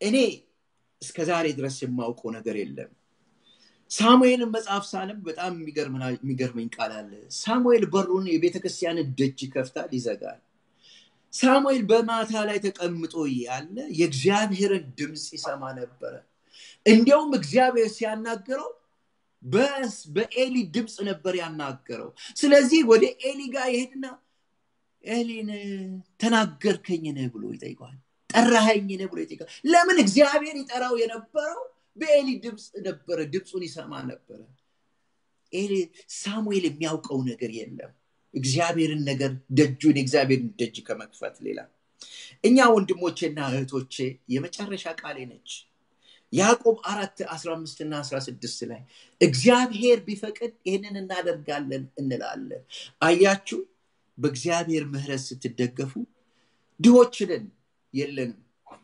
በእግዚአብሔር ማንነት ብቻ ስትደገፉ እግዚአብሔር ሆይ ነገን አሳድረኝ በሰላም ቸራውለኝ እንላለን ሌሎች አሉ ደግሞ ነገ የኔ ነው ብለው የሚሄዱ እንደነዛ አይነት ሰዎች ወገኖች ሆይ ሐዋርያው ላይ ሲናገር አትታበዩ በትዕቢት አትናገሩ ይላቸዋል ነገ የናንተ አይደለምና ንስሐ ግቡ ወንድሞቼና እህቶቼ ምክር ልስጣችሁ ዶክተር አብይ ሁለት ነገሮችን ተናግሯል ትዝ ስላለኝ አንደኛ በፓርላማው ላይ ቁጭ ብሎ በድለናል አለ በጣም በድለና እኛን እኔ በደል ነው ፓርቲውን የበደለው አለ በዓለም ላይ ያሉ ሰዎች እንኳን ልባቸው ተነክቶ በሚሊዮን የሚያክሉ ህዝብ ግልብጥ ብሎ ወጣ ሌላው ደግሞ የተናገረው ላይ አንድ ጊዜ በቅርብ ጊዜ የተናገረው ላይ ፖለቲካ አላውቅም ሰምቼም አላውቅም ባይዘወይ ክፍላት ሀገር እንኳን የድሮ ነው ማውቀው 14ቱ ክፍለ ሀገር አንድ ጊዜ ደግሞ ምን አለ እኔ ያለ እዚህ ወሬ የሚያወሩ ሰዎች አሉ መሰለኝና እዚህ በጣም የሚያባሉ ሰዎችን ግራ የሚያጋቡ ሰዎች እኔ ክልሌ አይደለም አላችሁ ክልሌ አይደለም አቅምም የለኝም ነገር ግን አለ የኢትዮጵያ አምላክ ይላችሁ አላችሁ ይፍረድባችሁ አላችሁ እኛ ክርስቲያኖች ነን ክርስቶስን የምንወድ እርስ በርሳችን የምንተፈቃቀር እርስ በርሳችን የመዋደድ ያለብን እርስ በርሳችን የጌታን ሥራ መስራት ያለብን ሰዎች ነን ይሄን ልናደርግ ነው የተጠራነው የሀገሬ ህዝብ ወገኖች ሆይ ልንገራችሁ በእውነቱ ለመናገር ደም ተቃብቶ እንኳን ተገዳድለው እንኳን ልጃቸውን ለልጄ ልዳርልህ ይላሉ ታሪኩ ይሄ ነው በቤተክርስቲያን ውስጥ ወገኖች ሆይ ፍቅር ከጠፋ ወንድሜና እህቴ በኢትዮጵያ ቋንቋ የምትሰሙኝ ወንድሞቼና እህቶቼ ከኛ ዘንድ ወገኖች ሆይ ክፋት ሊመጣ አይገባም። አንድ ቀን ኢትዮጵያ ምድር ላይ ተቀምጬ ለአገልግሎት ተጠራው። ለአገልግሎት የተጠራውበት ቤተክርስቲያን ትልቅ ቤተክርስቲያን ነው። እዛ ቦታ ላይ ወረፋ ይዤ ቀደም ብዬ ስለመጣው ወረፋ ይዤ ያለ በሩ ትንሽ ተከፍቷል። አንድ ወንጌላዊ ቤተክርስቲያን ውስጥ ተቀምጧል ከአንድ ፓስተር ጋር። እኔም አገለግልበት ቤተክርስቲያን ነው። ይሄ እረኛ ጠረጴዛውን እየደበደበ ወንበሩ ላይ ገፋ ቀና እያለ ሰውየውን ይጣላው ነበር። ዞር ብዬ ሳየው ያ ወንጌላዊ ነጠላ ጫማ ያደረገው። አዘንኩ፣ ልቤ በጣም አዘነ። ደብል ፐርሰናሊቲ ማለት ይሄ ነው ወንድሞቼ እህቶቼ። እግዚአብሔር ወገኖቹ አንድ መልክ እንዲኖረን ይፈልጋል። አንድ መልክ ማንንም ስናገኝ በአንድ መልክ እንድናገኘው ይፈልጋል። ይሄ ነው የእግዚአብሔር ቃል የሚናገረው። ስለዚህ ወገኖች ሆይ ግብዝነታችንን እንድናወጣ እኔ ራሴ ንስሐ የገባሁበትን እናንተ ራሳችሁ ንስሐ እንድትገቡ እድሉን ሰጣችኋለሁ። ጲላጦስ እንኳን በሕዝቡ መካከል ጨካኝ የሆነው ጲላጦስ እንኳን እጁን ታጠበ ይላል መጽሐፍ ቅዱስ። የነነዌ ሰዎች ይላል መጽሐፍ ቅዱስን ካነበባችሁ በጣም ክፉ አስነዋሪ ነገር አድርገው ንስሐ ገቡ። ንስሐ ሲገቡ ያ ሰው እየተጣላ ያ የሆነው ይሄ ነው። ብሎ ሄደ። እንዴት ይሄ ነገር ይሆናል? ኖ እኛ ካዘዝን እኛ ካላዘዝን አይሆንም አሉ። ኖ ይሄ አይደለም መጽሐፍ ቅዱስ የሚለው። ንስሐ ከትልቁ እስከ ትንሹ ንስሐ ያስፈልገናል።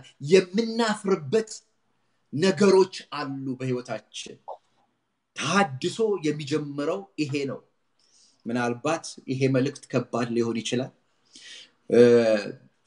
አንድ ነገር ፌቨር አድርጉልኝ እዚህ ቦታ ላይ። አይኖ በመጽሐፍቱ ዙሪያ ላይ ብዙ ሰዎች ተናግረዋል። እነዛ ሰዎች ንጹህ ናቸው። የተናገሩበት ምክንያት መጽሐፉን ብቻ በማየት የተናገሩት ነው። ፌቨር አድርጉልኝ ወደ እኔ ነው። እኔና እናንተ ግን ቁጭ ብለን አዲ የበደልከው ነገር አለ፣ ይሄን ነገር አበላሽተሃል፣ ይሄን ነገር አርም በሉኝ።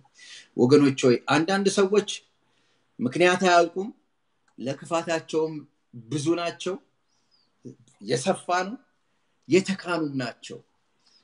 ግድ የለም ወደኛ አምጡ፣ የሌላውን ሰው አትነካኩ። እግዚአብሔር ወገኖች ሆይ አብረን እንድንሰራ ነው እግዚአብሔር የጠራን። እግዚአብሔር ወንድሞቻችንን እንድንደግፍ ነው የጠራን።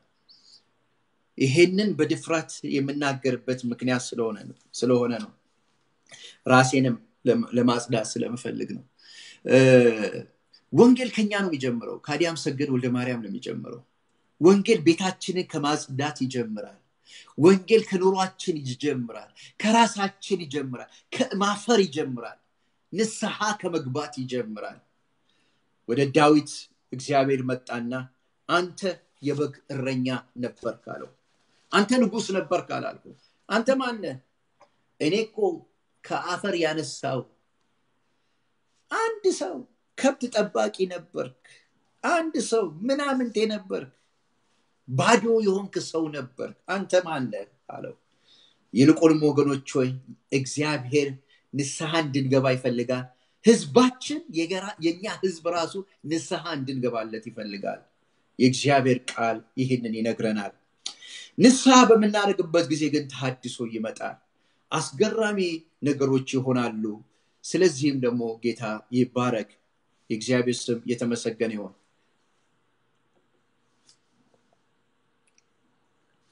ጨረስ? አዎ ጨርሻለሁ። ያ አንዳንድ ሰዎች በመጽሐፉ ዙሪያ ውይይት አናደርግም ወይ ጥያቄ ያላቸው ሰዎች ይላሉ። ያው ብዙን ያፋለከውን በዚህ መጽሐፍ ላይ ብዙ የገጠመህን ቻሌንጆች በስፋት በእግዚአብሔር ቃል አሳይተናል። እውነት ነው። ወደ እግዚአብሔር እንድንመለስ እግዚአብሔር አሁንም የንስሐን ልብ ከኛ እንደሚፈልግ መጽሐፎችን ባየው ጊዜ አይቻለሁኝና ወደ አንዳንድ መጽሐፎችን እንድትዳስስልኝ የምፈልጋቸው ሐሳቦች አሉ። ተሃድሶን ለመጻፍ ያነሳሳ ነገር ምንድነው? ተሃድሶስ ማለት ምን ማለት ነው?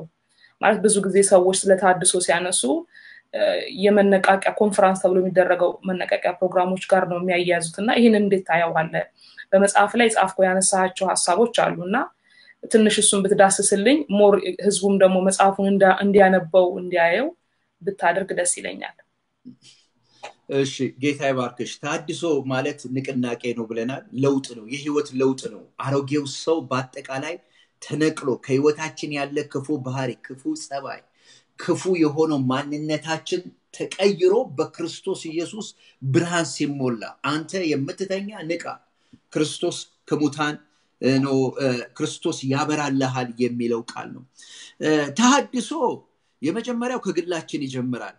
እውነተኛ ንስሐ፣ እውነተኛ ማፈር፣ እውነተኛ ይቅርታ፣ ከዛ ቀጥሎ በኋላ ግን እውነተኛ የእግዚአብሔር ክብር መለማመድ፣ ክርስቶስን የመሰለ ህይወት ማለት ነው። ስለ ተሃድሶ በመናጠናበት ጊዜ ዶክተር ጃን ኤድወን የሚባል ትልቅ የእግዚአብሔር ሰው አለ። የተሃድሶ ንቅናቄ ትምህርት የሚያስተምር የሚያጠና ነው እና የመጀመሪያው ከባዱ ንቅናቄ የተደረገው በ1727 ነው ይላሉ።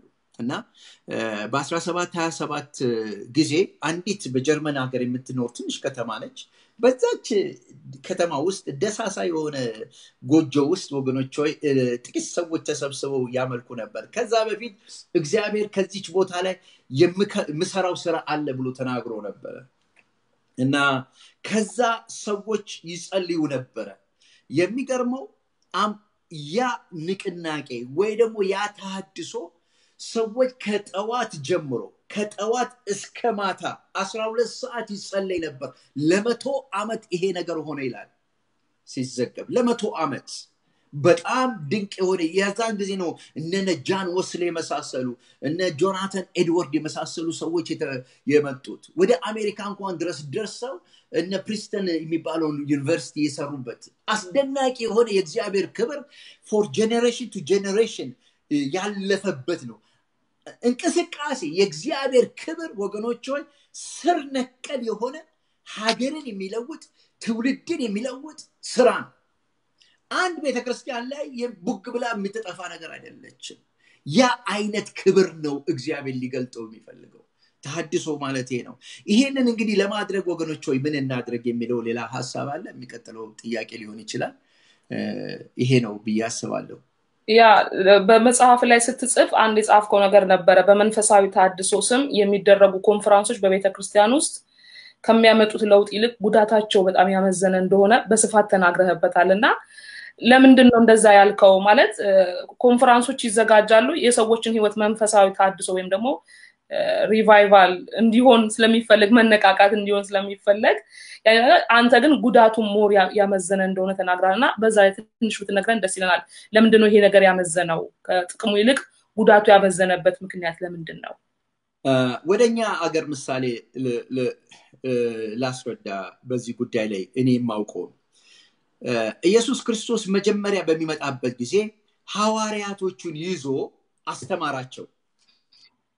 በጣም የሚገርም ቃል አለ። ምንድነው ማቴዎስና ሉቃስ ላይ ማርቆስ ላይ በመናየበት ጊዜ ኢየሱስ ክርስቶስ እንግዲህ አገልግሎቱን የጀመረው በ26ኛው ክፍለ ዓመት ነው። አዲስ በ26ኛው ዓመት ነው ወይ በ30 ዓመቱ ነው የሚለው አነጋጋሪ ነገር አለ።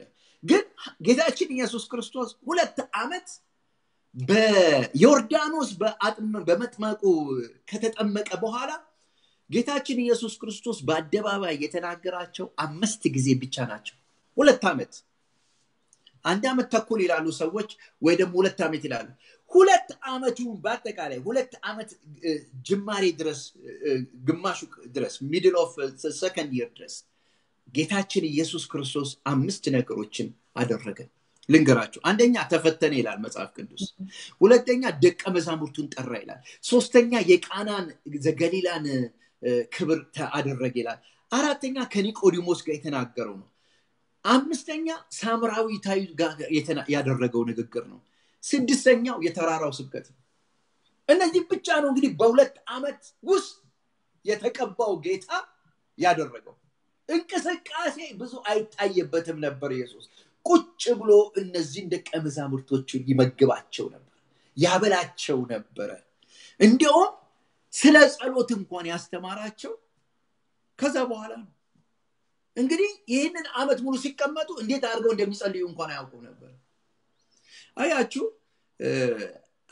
ኮንፈረንስ ከመደረጉ በፊት እዛ ኮንፈረንስ ውስጥ የሚገቡ ሰዎች ደቀ መዛሙርት ናቸው ብለን መጠየቅ አለብን።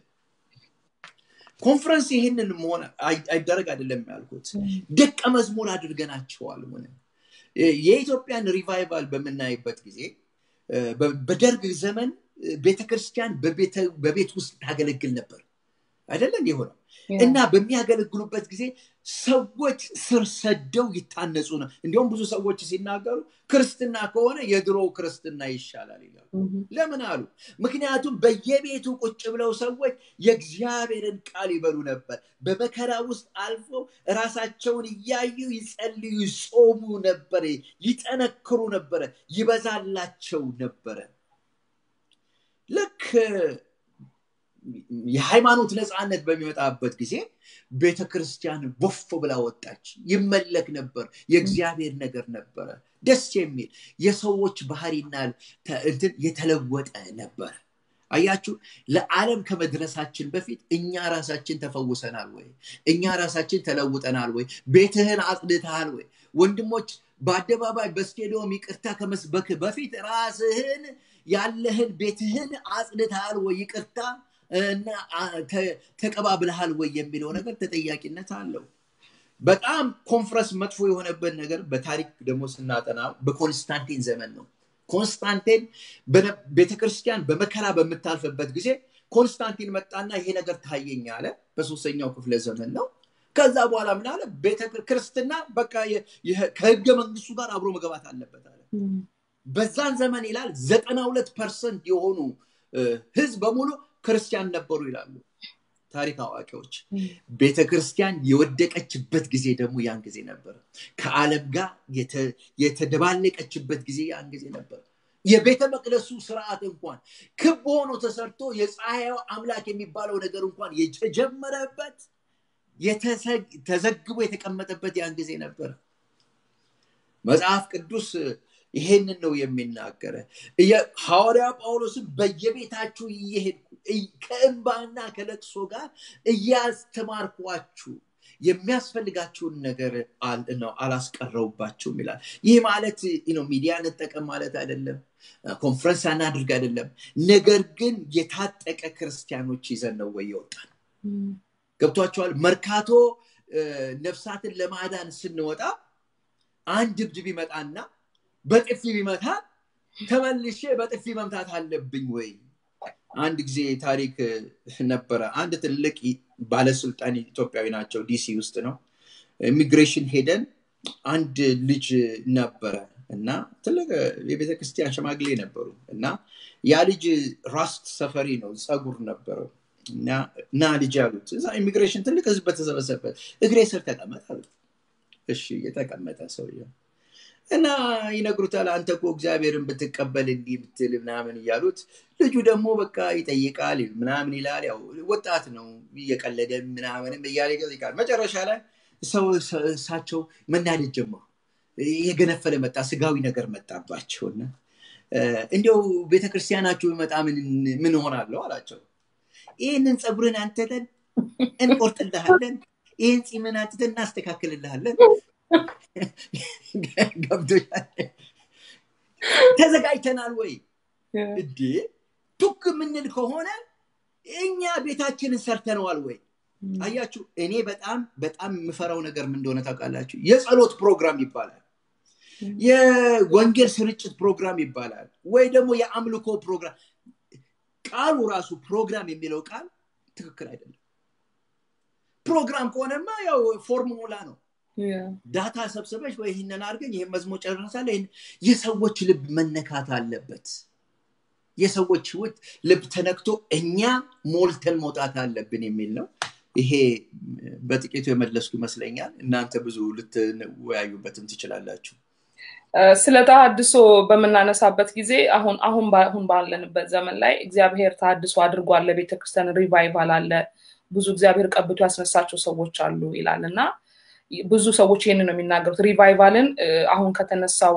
መንፈሳዊ ከሚመስል እንቅስቃሴ ጋራ አያይዘውታልና ተሃድሶ ግን ሪል ተሃድሶ ማለት ምን ማለት ነው? እንደዚህ በመገለጽ ሰዎች ትንቢት ስለተናገሩ ወይም ደግሞ አሁን ያለው እንቅስቃሴ ነው ወይስ ተሃድሶ የሚያመጣው ለውጥ በሰዎች ህይወት ውስጥ አለ ወይ? የጸጋ ስጦታዎቹ ይኖራሉ፣ ሁልጊዜም አሉ። መጽሐፍ ለዚህ ነው የጸጋ ስጦታዎች በየጊዜው ኦፕሬት ማድረግ አለባቸው። ይሄ ግን ሃይ ሌቭል ነው የምንነጋገረው። ጌታችን ኢየሱስ ክርስቶስ ዮሐንስ 15 ላይ ባልሳሳት የሚወደኝ ቢኖር ቃሌን ይጠብቃል፣ እኔ ወደዋለሁ፣ አባቴ ይወደዋል፣ በእርሱም ዘንድ መኖሪያ እናደርጋለን ይላል።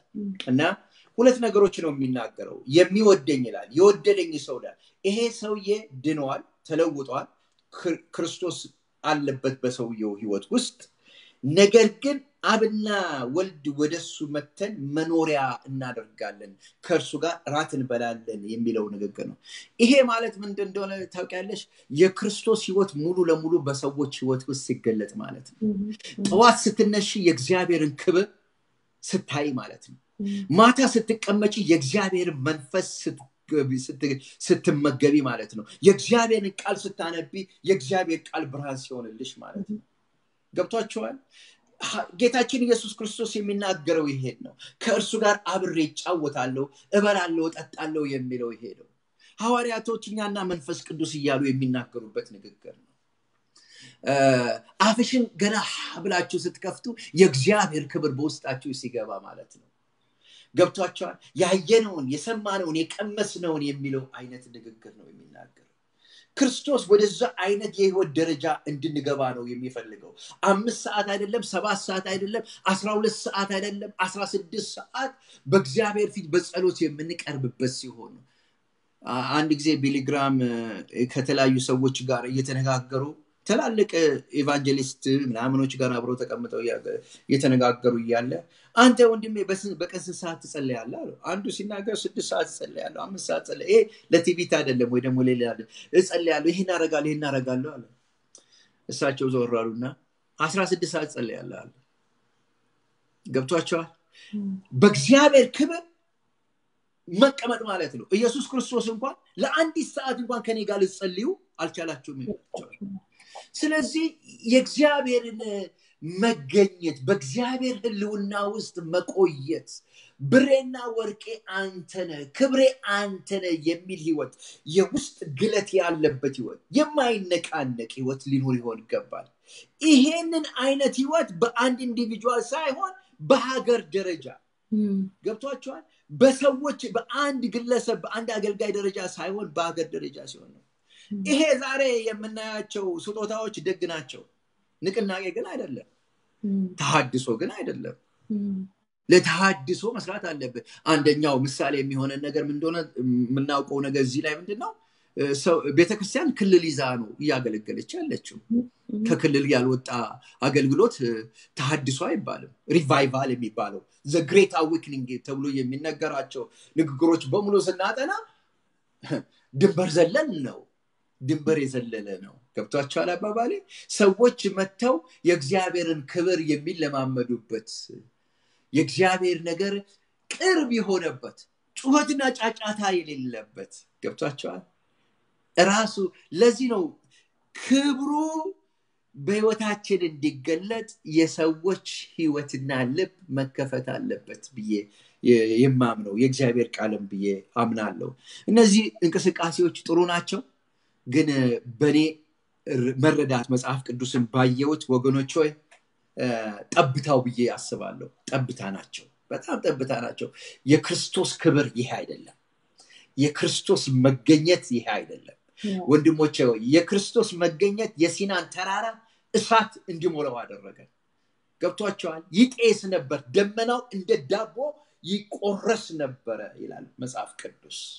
እናንተ ደግሞ የገባችሁት ወደ ጽዮን ተራራ። በጣም ደስ የሚላችሁ ነገር የእግዚአብሔር ሪቫይቫል እንዴት ይመጣል ብላችሁ ካሰባችሁ እዛው ላይ ዕብራውያን ላይ ሲናገር ወደ ጽዮን ተራራ፣ ወደ እግዚአብሔር ተራራ፣ ወደ እግዚአብሔር ከተማ ደርሳችኋል ካለ በኋላ ወደ ማህበራት ወደ በኩር ማህበራት ወደ ቅዱሳን ማህበራት ደርሳቸዋል በደስታ ወደ ተሰበሰቡት ወደ መላእክት ደርሳቸዋል ብሎ ይናገራቸዋል እዛ ላይ አንድ ትልቅ ነጥብ ያሳያል ምንድን ይላቸዋል የበኩራት ማህበር ወደ ሆኑት ደርሳቸዋል ይላቸዋል ምን ያመለከታቸው እንደሆነ ታውቃላችሁ የበኩራት ማህበር እንዴት አይነት ህይወት ነበራቸው ለአንበሳ የሚሰጥ ህይወት ነበራቸው አይደለም በመጋዝ የሚሰነጠቅ ህይወት ነበራቸው ሁሉም የራሳቸውን ሳይሉ ገንዘባቸውን ንብራታቸው በሙሉ የሚሸጡ ነበሩ በየሀገሩ የሚሄዱ ነበሩ ገብቷቸዋል ያ ቦታ ላይ ደረሳቸዋል ያ ህይወት በእናንተ ህይወት ውስጥ የነዛ ሰዎች ህይወት ምሳሌ የናንተን ህይወት በሚገዛበት ጊዜ የዛን ጊዜ ሪቫይቫል አለ ይሄ ነው ሐዋርያው ጳውሎስ እዛ ላይ የሚናገር የዕብራዊ ጻፊ የሚናገረው ዋኖቻችሁን እንኳን ምሰሉ ብሎ ሐዋርያው ሲናገር ያንን ነው የሚናገረው በዛሬ ጊዜ ካዲላክና ምናምን የፈራሪ ምናምን ይዘው ሆያ ሆዬ የሚሉት ሰዎች አይደለም የሚለው ያግኙ መልካም ነው ምንም እኮ ችግር የለውም ዳዊትን እኮ መጥቶ ያ ሰው አንተ ነህ በሚለው ጊዜ እግዚአብሔር ምን አለ እንዴ ደና ሎጋ የሆኑ ጮርቃ የሆኑ ልጃገረዶች እንኳን ብትፈልግ እኮ እኔ ጨምሬ ይሰጥህ ነበርኩ አለ አይደል እንዴ ያለው አባባሉ ምንድነው ግዛቱ ሁሉ ያንተ ነው የሚገርምሽ ነገር ሰይጣን እንኳን ቀረብ ብሎ ኢየሱስ ፊት ራሱ ጋር የህይወት መጽሐፍ የሆነው ጌታ ጋር ቀርቦ ይሄ ሁሉ አለኛል ይሄ ሁሉ አንተ ሊለው እኮ ይችላል ይሄ ሁሉ ወድቀ በሰግደልኛ ነው ለጌታ ለአምላክ ለእግዚአብሔር ስገድ ተብሎ ተጽፏል ወንድሞች ሆይ ምሳሌ መጀመሪያ የሚሆኑ ሰዎች ያስፈልጉናል እንደ በኩራት ማህበራት መጽሐፍ ቅዱስ የሚለው ምሳሌ ከፈለጋችሁ እነዛን ተጠቀሙ ይሄ ሰው ሪቫይቫል ያስነሳል በእውነት እግዚአብሔር ሪቫይቫል ያስነሳል የምትሉ ሰዎች ካላችሁ የዕብራዊው ጻፊ የሚለው የበኩራት ማህበራት የተባሉት በዕብራውያን ምዕራፍ 11 10 እና 11 ላይ የእምነት ሐዋርያት የተባሉትን ሰዎች ምሳሌ ተከተሉ ነው የሚላቸው መነቃቃት ይሆንላችኋል ወደ ክብሩ ትገባላችሁ ነው የሚለው አገልጋዮች ያስፈልጋሉ ቀድሞ የሚወጡ ሰዎች ያስፈልጋሉ ይሁሉንም ታሪክ በመናጠና ጊዜ እነ ጃኖስሊን በመናጠናበት ጊዜ ጃኖስሊ አንበባችሁታል መጽሐፉ ላይ ቤቱ ሲጋቡ አንድ ነገር የለውም ነበር የሌለውስ መስሎ ነው አይደለም ሐዋርያቶች እንኳን በእጃቸው በግራቸው ስር ነበር ይላል ብሩም ወርቁም ወደዛ ሰው እየተመለከተና ምን አለው ይላል መጽሐፍ ቅዱስ አንተ ወደኔ ተመልከት ያለኝን እሰጥሃለሁ ብርና ወርቅ የለኝም ጴጥሮስ እጁ ላይ እግሩ ላይ ብርና ወርቅ አልነበረም ኖ ያ በሙሉ ለጌታ ስራ ብሎ ተቶት የሄደው ጉዳይ ዛሬ ጊዜ አገልጋዮች መሪዎች የራሳቸው አጀንዳ ላይ ካልሆነ ቼክ መጻፍ ያቀታቸዋል ይሄ ነው የሆነው ስለዚህ አገልግሎት ሪቫይቫል ካስፈለገ የሞቱ ወንድሞች ቀድሞ የሚሄዱ የበኩራት ማህበር የመሰሉ ሰዎች ያስፈልጉናል አንድ ሁለተኛ የክርስቶስ ወንጌል የመስቀሉ ወንጌል መሰበክ አለበት ደሙ መሰበክ አለበት በክርስቶስ በመከራ ማለፍ የሚለው መሰበክ አለበት እዚህ ጋር ጨምረ እንድታስረዳን የምንፈልገው ስትጠቅስ በመጽሐፍቱ ላይ የተጠቀስካቸው በብሉይ ኪዳን አሁን ከሪቫይቫል መካከል ንጉሱን ሕዝቅያስን አንስተሃልና በአዲስ ኪዳንም እንደዛ ብዙ አሁን ከአዲስ ኪዳኑ በኋላ ደግሞ ከሐዋርያቶች በኋላ ደግሞ የተነሱ ሰዎች አሁን አንዱን አንስተዋል እንደዚህ በዘመናት ሁሉ ሪቫይቫልን እግዚአብሔር መገለጫ ያደረጋቸው ሰዎች እንዳሉ ገልጻል በመጽሐፍ ላይና አንዳንድ ሰዎች ደግሞ አሁን ሪቫይቫል እንደውም እንደሌለ የሚናገሩ ሰዎች አሉ የለም ጭራሽ ከዚህ በኋላ ሪቫይቫል አይመጣም አጥብቁ የሚሉ ሰዎች አሉና እነዚህ ሁለቱ እንዴት አድርገህ ታስታርቀዋለህ ትልቅ ስህተት ነው ምክንያቱም መጽሐፍ ቅዱስ ከክብር ወደ ክብር እንገለጣለን ነው የሚለው ይሄ ለክርስቲያኖች የሰጠ ክርስቶስ ቅድስናችን የሚለው ቃል በቴዎሎጂው ዓለም Christ is our sanctification ይለዋል እና የክብር ተስፋ ብሎ ሐዋርያው ጳውሎስ ይናገራል በእናንተ ውስጥ ይኖራል አለ የክብር ተስፋ ብሎ ካለ በኋላ ሮሜ ላይ በመንመጣበት ጊዜ ክርስቶስ ኢየሱስ ሞቶ እንደተነሳ አይላል ተነስቶ ደግሞ በእግዚአብሔር ክብር ሕያው ሆኖ እንደሚኖር እኛም ደግሞ ከክርስቶስ ጋር ሞተን እንደተነሳን ለእግዚአብሔር ክብር እንደምንኖር ራሳችሁን ቁጠሩ ይላቸዋል። ራሳችሁን አዘጋጁ። የሞታችሁት ከክርስቶስ ጋር ነው፣ የተነሳችሁት ከክርስቶስ ጋር ነው። ክርስቶስ በአብ ቀኝ ያለውን ሕይወት የሚኖረውን ሕይወት ልትኖሩ ተጠርታችኋል የሚለው ቤተክርስቲያን በዚህ ሰዓት ላይ ነች ስትሉ አይደለችም። ክርስቶስ ኢየሱስ ንጽሕትና ድንግልት የሆነች የፊት መጨማደድ የሌለባትን ቤተክርስቲያን ሊያጠራ መጥቷል። አዎ መጥቷል። ነገር ግን ሰዎች የሚስቱት እዚህ ላይ ምን እንደሆነ እኔ በሚገባኝ ነገር ምንድነው የክርስቶስ ቤተክርስቲያን በክብር ስትሞላ እኔ የምናገረው ይሄ የክርስቶስን የመምሰል ነገር ነው። ይሄ ሌላው ተረት አይደለም፣ እዛ ጋር አይደለም ያለ ነው። ክርስቶስን መስላ የምታበራዋ ቤተክርስቲያን ወደዛ ክብር ትገባለች። መጽሐፍ ቅዱስ የሚለው ይሄን ነው። ከክብር ወደ ክብር እንሻገራለን። ክርስቶስ በእኛ ይሰራል ብሎ እንደሚናገረው ይሰራል ዛሬ ብሎ እንደሚናገረው። ሌላው ግን የሚሳሳቱበት ነገር ምንድነው? ጨለማው ዓለም ነው። የጨለማው ዓለም ግን እየጨለመ ይመጣል። ምክንያቱም የጨለማው ዓለም በጨለማው ግዛት ውስጥ ስለሚኖር እነሆ የዓለም መጨረሻ እንደሚደርስ ስለሚታወቅ ሰዎች እውነትን አውቀው እውነትን በመካድ ስለሚመላለሱ ኃጢአት ነው ስለተገለጠ ሰው የዘራውን የሚያጭድበት ዘመን ስለሆነ ሰዎች በከንቱ አእምሮአቸው እየተነዱ በሚሄዱበት ዘመን ስለምንገኝ ከክፋትና ከኃጢአት የተነሳ ደመናቸው በእነሱ ዙሪያ ያለው ደመና በእነሱ ሕይወት ውስጥ ያለው አኗኗር በሙሉ የተበላሸ ይሆናል። በዚህም ጻድቅ ራሱን አስጨንቆ ይኖራል ይላል። ለዚህ ነው ሐዋርያው ጳውሎስ እነሆ ሊገለጥ ካለው ክብር ጋር ብሎ የሚናገረው። ነገር ግን የእግዚአብሔር ክብር በቤተ ክርስቲያን ይገለጣል፣ በቅዱሳን ይገለጣል።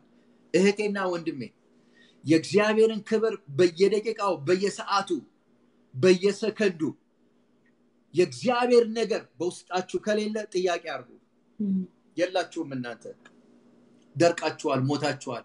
ክርስቶስ ሊያበራል ይፈልጋል። እኔ የማምነው ጌታ ልንገራችሁ፣ በህይወቴ ጌታ ምስክሬ መንፈስ ቅዱስ አለ፣ ጌታም አለ። በህይወቴ ደርቄ አላውቅም ነበር። ኃጢአት ሰርቼ አውቃለሁ፣ አበላሽቻች እንደነገርኩሽ ብዙ ደርቄ ግን አላውቅም። ሰዎች ይጠይቁኛል አንዳንዴ እንዴት ምን ማለት ነው? መጽሐፍ ቅዱስ የውጭ ሰውነታችን ቢጎሰቁል እንኳን የውስጡ ሰውነታችን እለት በእለት ምን ይሆናል ይላል? ይታደሳል። ምን ማለቱ እንደሆነ ታውቃላችሁ? የጸጋው ክብር በየጊዜው የተሰጠን ነው ለኔ። ዛሬ ለኔና ላንቺ ወደ ክብሩ ልንገባ የእግዚአብሔርን ድምጽ ልንሰማ የእግዚአብሔርን መገኘት ልናይ እግዚአብሔር በክርስቶስ ኢየሱስ ሰርቶናል። ይሄ ነው የሆነው።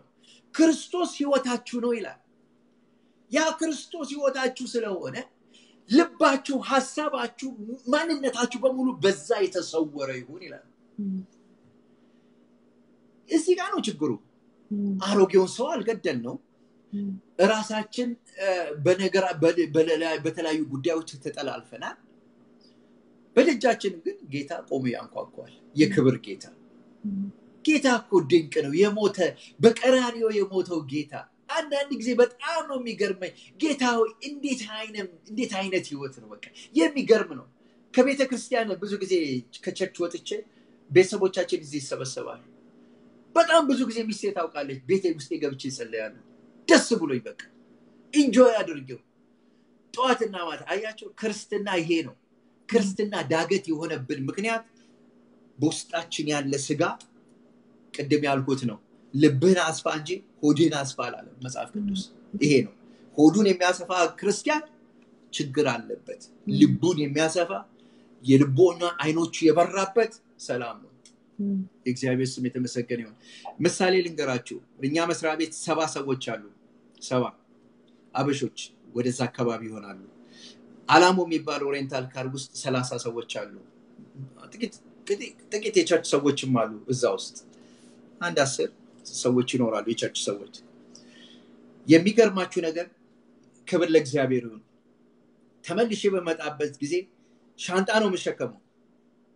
ሻንጣዬን ቁጭ አድርጌ 15 ደቂቃ ቢኖረኝ መጽሐፌና ወረቀቴን ይዤ ነው የምገኘው።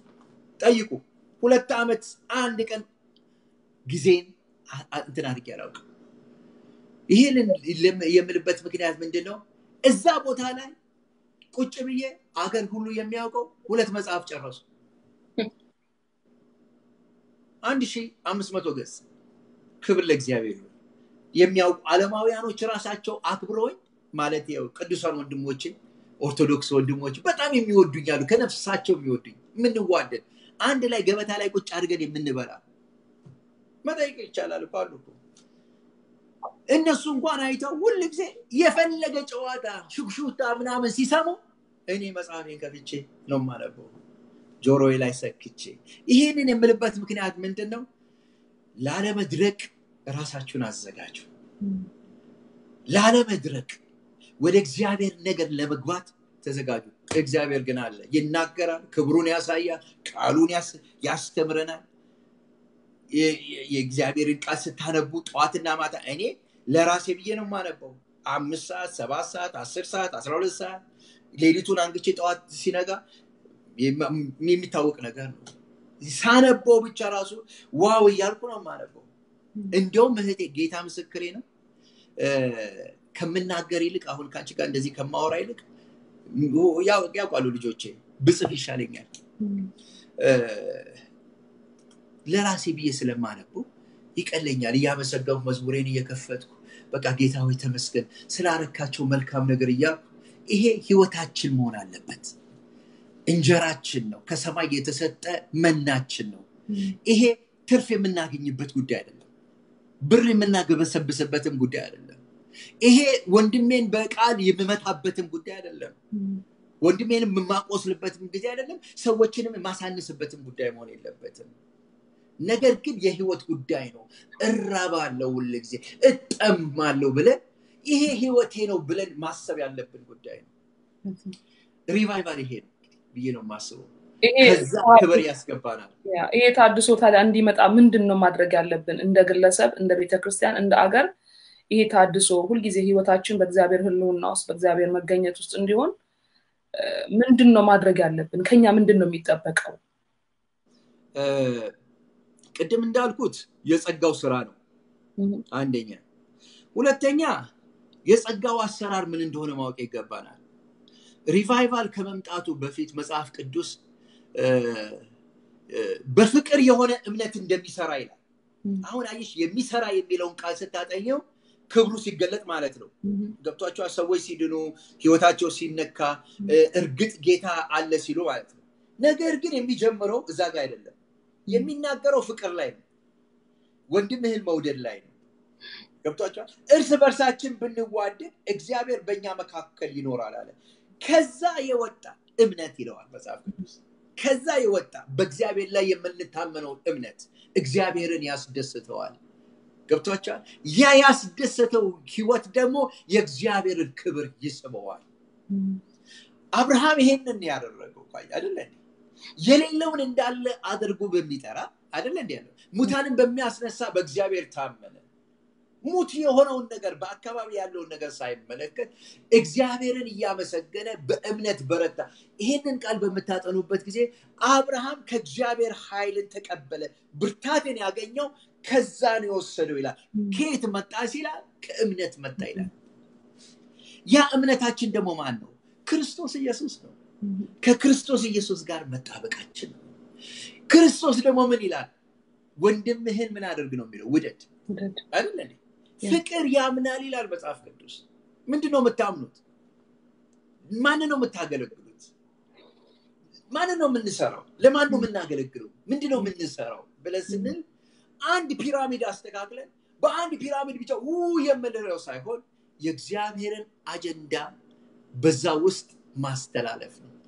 ለዚህ ነው ሐዋርያው every opportunity በማገኝበት ጊዜ ሁሉ የእግዚአብሔርን ነገር በሰዎች ህይወት ውስጥ ኢንቨስት ማድረግ ፈልጋለሁ። ኃጢአት ልንገራችሁ፣ እዚህ ቦታ ላይ ልንገራችሁ። ኃጢአት ለክርስቲያን ኃጢአት ትልቁ ኃጢአት ሐዋርያው ዮሐንስ የሚናገረው ነው። ወንድሜ የሚያስፈልገውን አይተህ ባታደርግለት ይላል። በቲዮሎጂው ዓለም sin of omission ይባላል። ምን ማለት እንደሆነ ታውቃላችሁ? ዝሙት ሳይሆን ከዝሙት በስተጀርባ መመኘት ማለት ነው። ለወንድም ላለመስጠት የምታደርገው ሳይሆን በውስጥ ያለ ስስት ማለት ነው ገብቷችኋል አባባሌ የምትጮው ጮሃት ሳይሆን በውስጥሽ ያለው ግብዝነት that is a sin ጥልቅ የሆነ እግዚአብሔርን ክብር እንዳይገለጥብህ የሚያደርግ ነገር ነው አለበለዚያ እንጂ ወንጌል ወንድሞቼና እህቶቼ በሁሉም ላይ ታላቅ ጸጋ ታላቅ ክብር ነበረባቸው እነዚህ ሰዎች እስከ ተሰሎንቄ ድረስ እስከሚሄዱ ድረስ ተሰሎንቄ ደርሰው እንኳን የተሰሎንቄ ሰዎች ልባሞች ሰዎች ናቸው የቤሪያ ሰዎች ተብለው እስከሚጠሩ የቤሪያ ሰዎች ከተሰሎንቄ ይባል እንደው ልበሰፊ ሆነው እግዚአብሔርን ቃል ይመረምራሉ ሲባል ድረስ እኮ ወንድሞቼና እህቶቼ መጽሐፍ ቅዱስ እንኳን ለዚህ እንኳን አልነበረም ይሄ እንኳን አልነበረም የተጻፈ ነገር የለም ይሄ የሚያሳየን ምንድነው ክርስትና እንዳይደርቅብን በህይወታችን የደቀ መዝሙር ህይወት ይዘን የእግዚአብሔር ሪቫይቫል በህይወታችን እንዲገለጥ የራሳችን ህይወት መገረዝ አለበት ይሄ ነው መጽሐፍ ቅዱስ እንዴት እንግረዘው ሲል መጽሐፍ ቅዱስ ምን ይላል ኃጢአትንም በእግዚአብሔር ክብር ነው የምታዩ ኃጢአትን በእግዚአብሔር ክብር ካላየሽ ማየት አትችል ማደግም በእግዚአብሔር መንፈስ ነው የምታዩ በእግዚአብሔር ክብር ነው በጸጋው ነው የምታዩ ምክንያቱም ቅድም እንዳየነው ሐዋርያውን በሮሜ ላይ ሲናገር የሥጋን ሥራ በመንፈስ ብትገድሉ ይላቸዋል በመንፈስ ብትገድሉ ምን ይያለ ነው ለመንፈስ ነገር ለእግዚአብሔር ለክርስቶስ ህይወት ራሳችሁን ብትሰጡ ለጸጋው ራሳችሁን ብትሰጡ በርግጥ ያ ነገር ይሞታል መገረዝ ሐዋርያ ጳውሎስ እኛ በሥጋ የማንታመን በመንፈስ የምንታመን የተገረዝነን ይላል ሐዋርያ ጳውሎስ ምን ይያለ ነው ከውስጣችን ያለውን ነገር የሚቆርጠው ጌታ ነው የሚገርም አንድ ምሳሌ ልናገርና ይሄ ሌላ መስካለን እንነጋገራለን ጌታን ስቀበል የእግዚአብሔር ነገር በህይወቴ በጣም ሲግል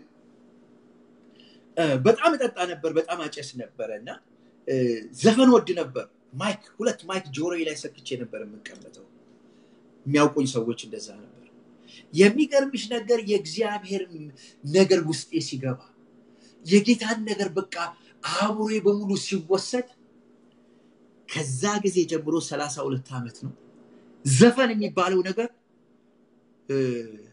ሁሉ ነው የሚያውቁት ሪጀክት ነው ማረገው the moment ዘፈን ስሰማ ቮሚት ነው ማረገው አይፈትነኝም ገብቶሻል አባባሌ ዲፕ ዳውን እኔ ነግራቸዋለሁ በጣም በቃ ሪቴት የሚያደርገኝ ነገር አይኖ ብዙ ሰዎች በዚህ ጉዳይ ላይ ምሳሌ ለምሳሌ ይፈተናሉ ሪቴት ያደርጋቸዋል ዘፈን ሲዘፍኑ ሰዎች አሻንጉሊት ነው የሚመስሉ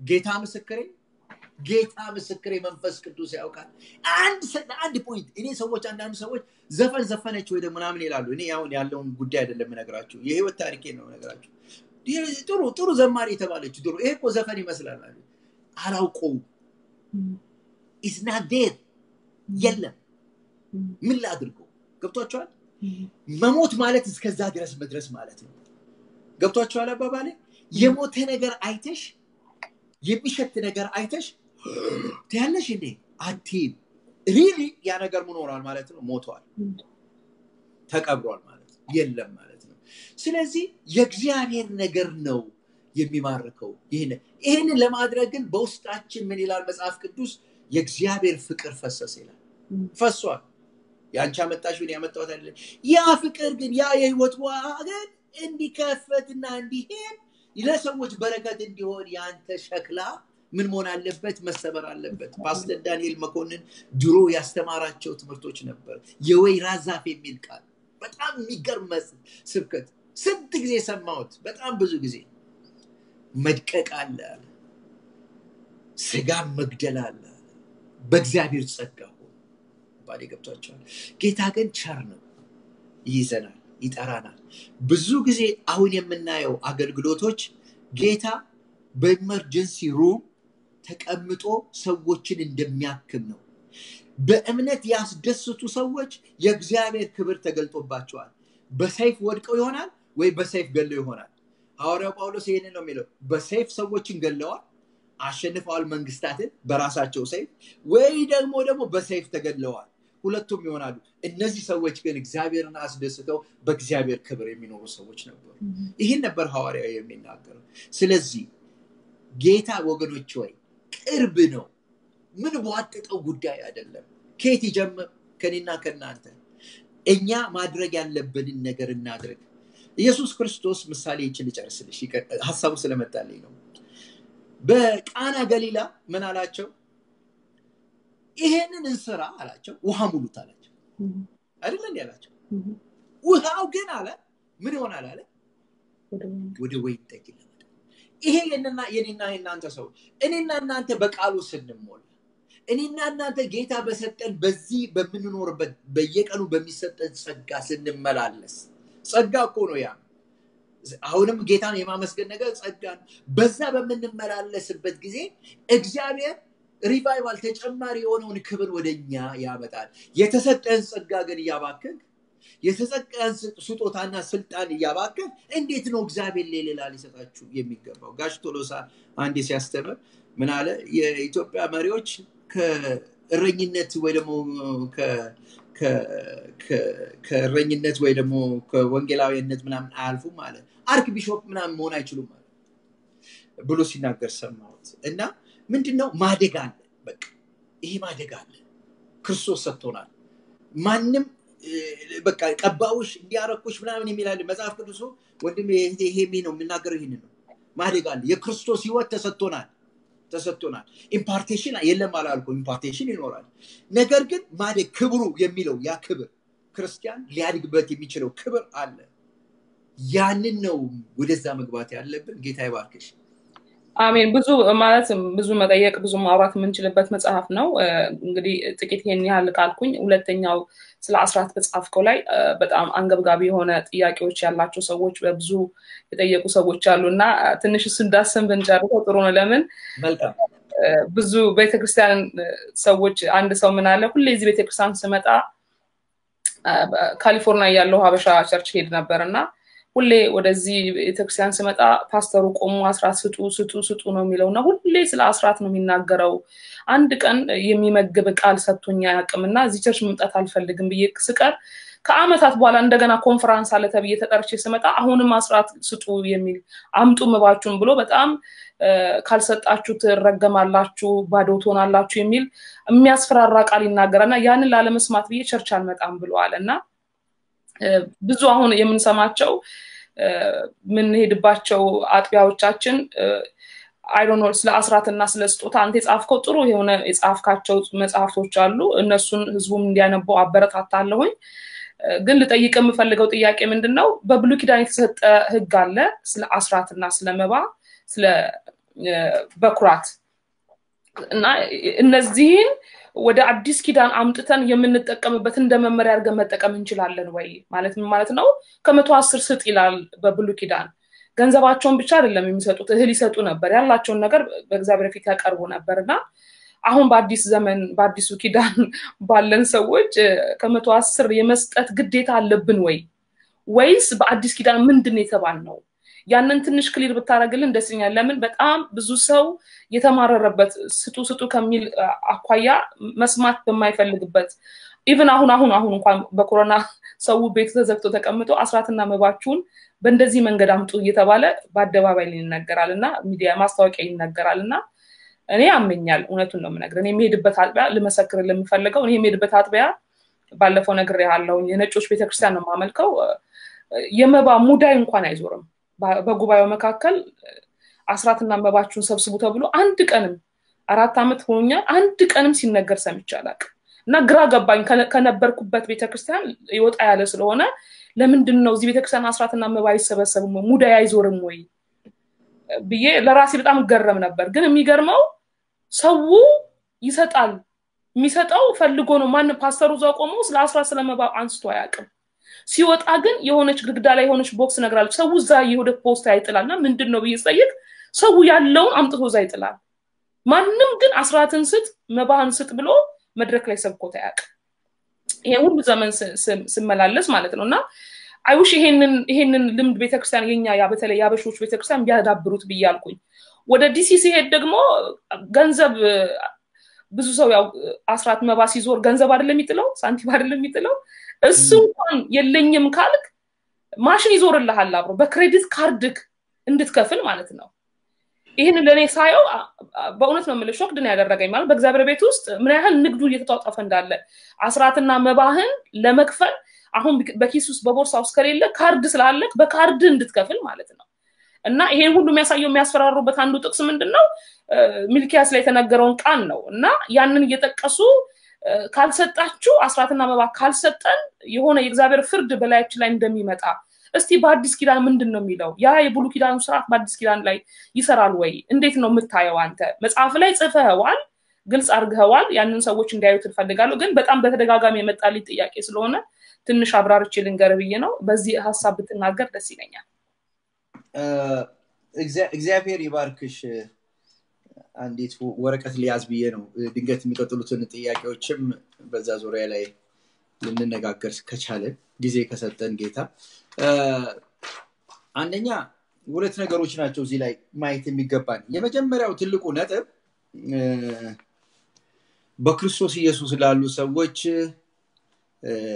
ቀደም ያልኩት በኃጢአት ደረጃ ላይ ስለመጣ ኩነኔ የለባቸውም ይላል ይሄንን አንድ ማስመር ያለበት ነገር ነው ኩነኔ የሚባል ነገር የለም ሰዎችን መኮነን አንችልም ክርስቶስ ነው ጽድቃቸው የእግዚአብሔር ክብር እንዲገለጥ ያቆመ የእግዚአብሔር ጽድቅ ነው ለዚህ ነው ሐዋርያው ጳውሎስ በሮሜ መጽሐፍ ላይ ሲናገር ሁሉ ኃጢአትን ሰርተዋል የእግዚአብሔር ክብር ጎድሏቸዋል ካለ በኋላ እንዲያው በጸጋው ምን ይሆናሉ ይላል ይጸድቃሉ ይላል ሐዋርያ ጳውሎስ ደግሞ በኤፌሶን ላይ እንግዲህ መሰረታችን የቆምንበት ወደ እግዚአብሔር ክብር ወደ ቅድስተ ቅዱሳን የምንገባበት የቆምንበት ጸጋዬ ነው ሮሜ ምዕራፍ 5 ቁጥር 1 ላይ እንግዲህ በጸጋው ከዳንን ወዚህ በቆምንበት በእምነት መግባትን አግኝተናል ይላል እና የቆምንበት our foundation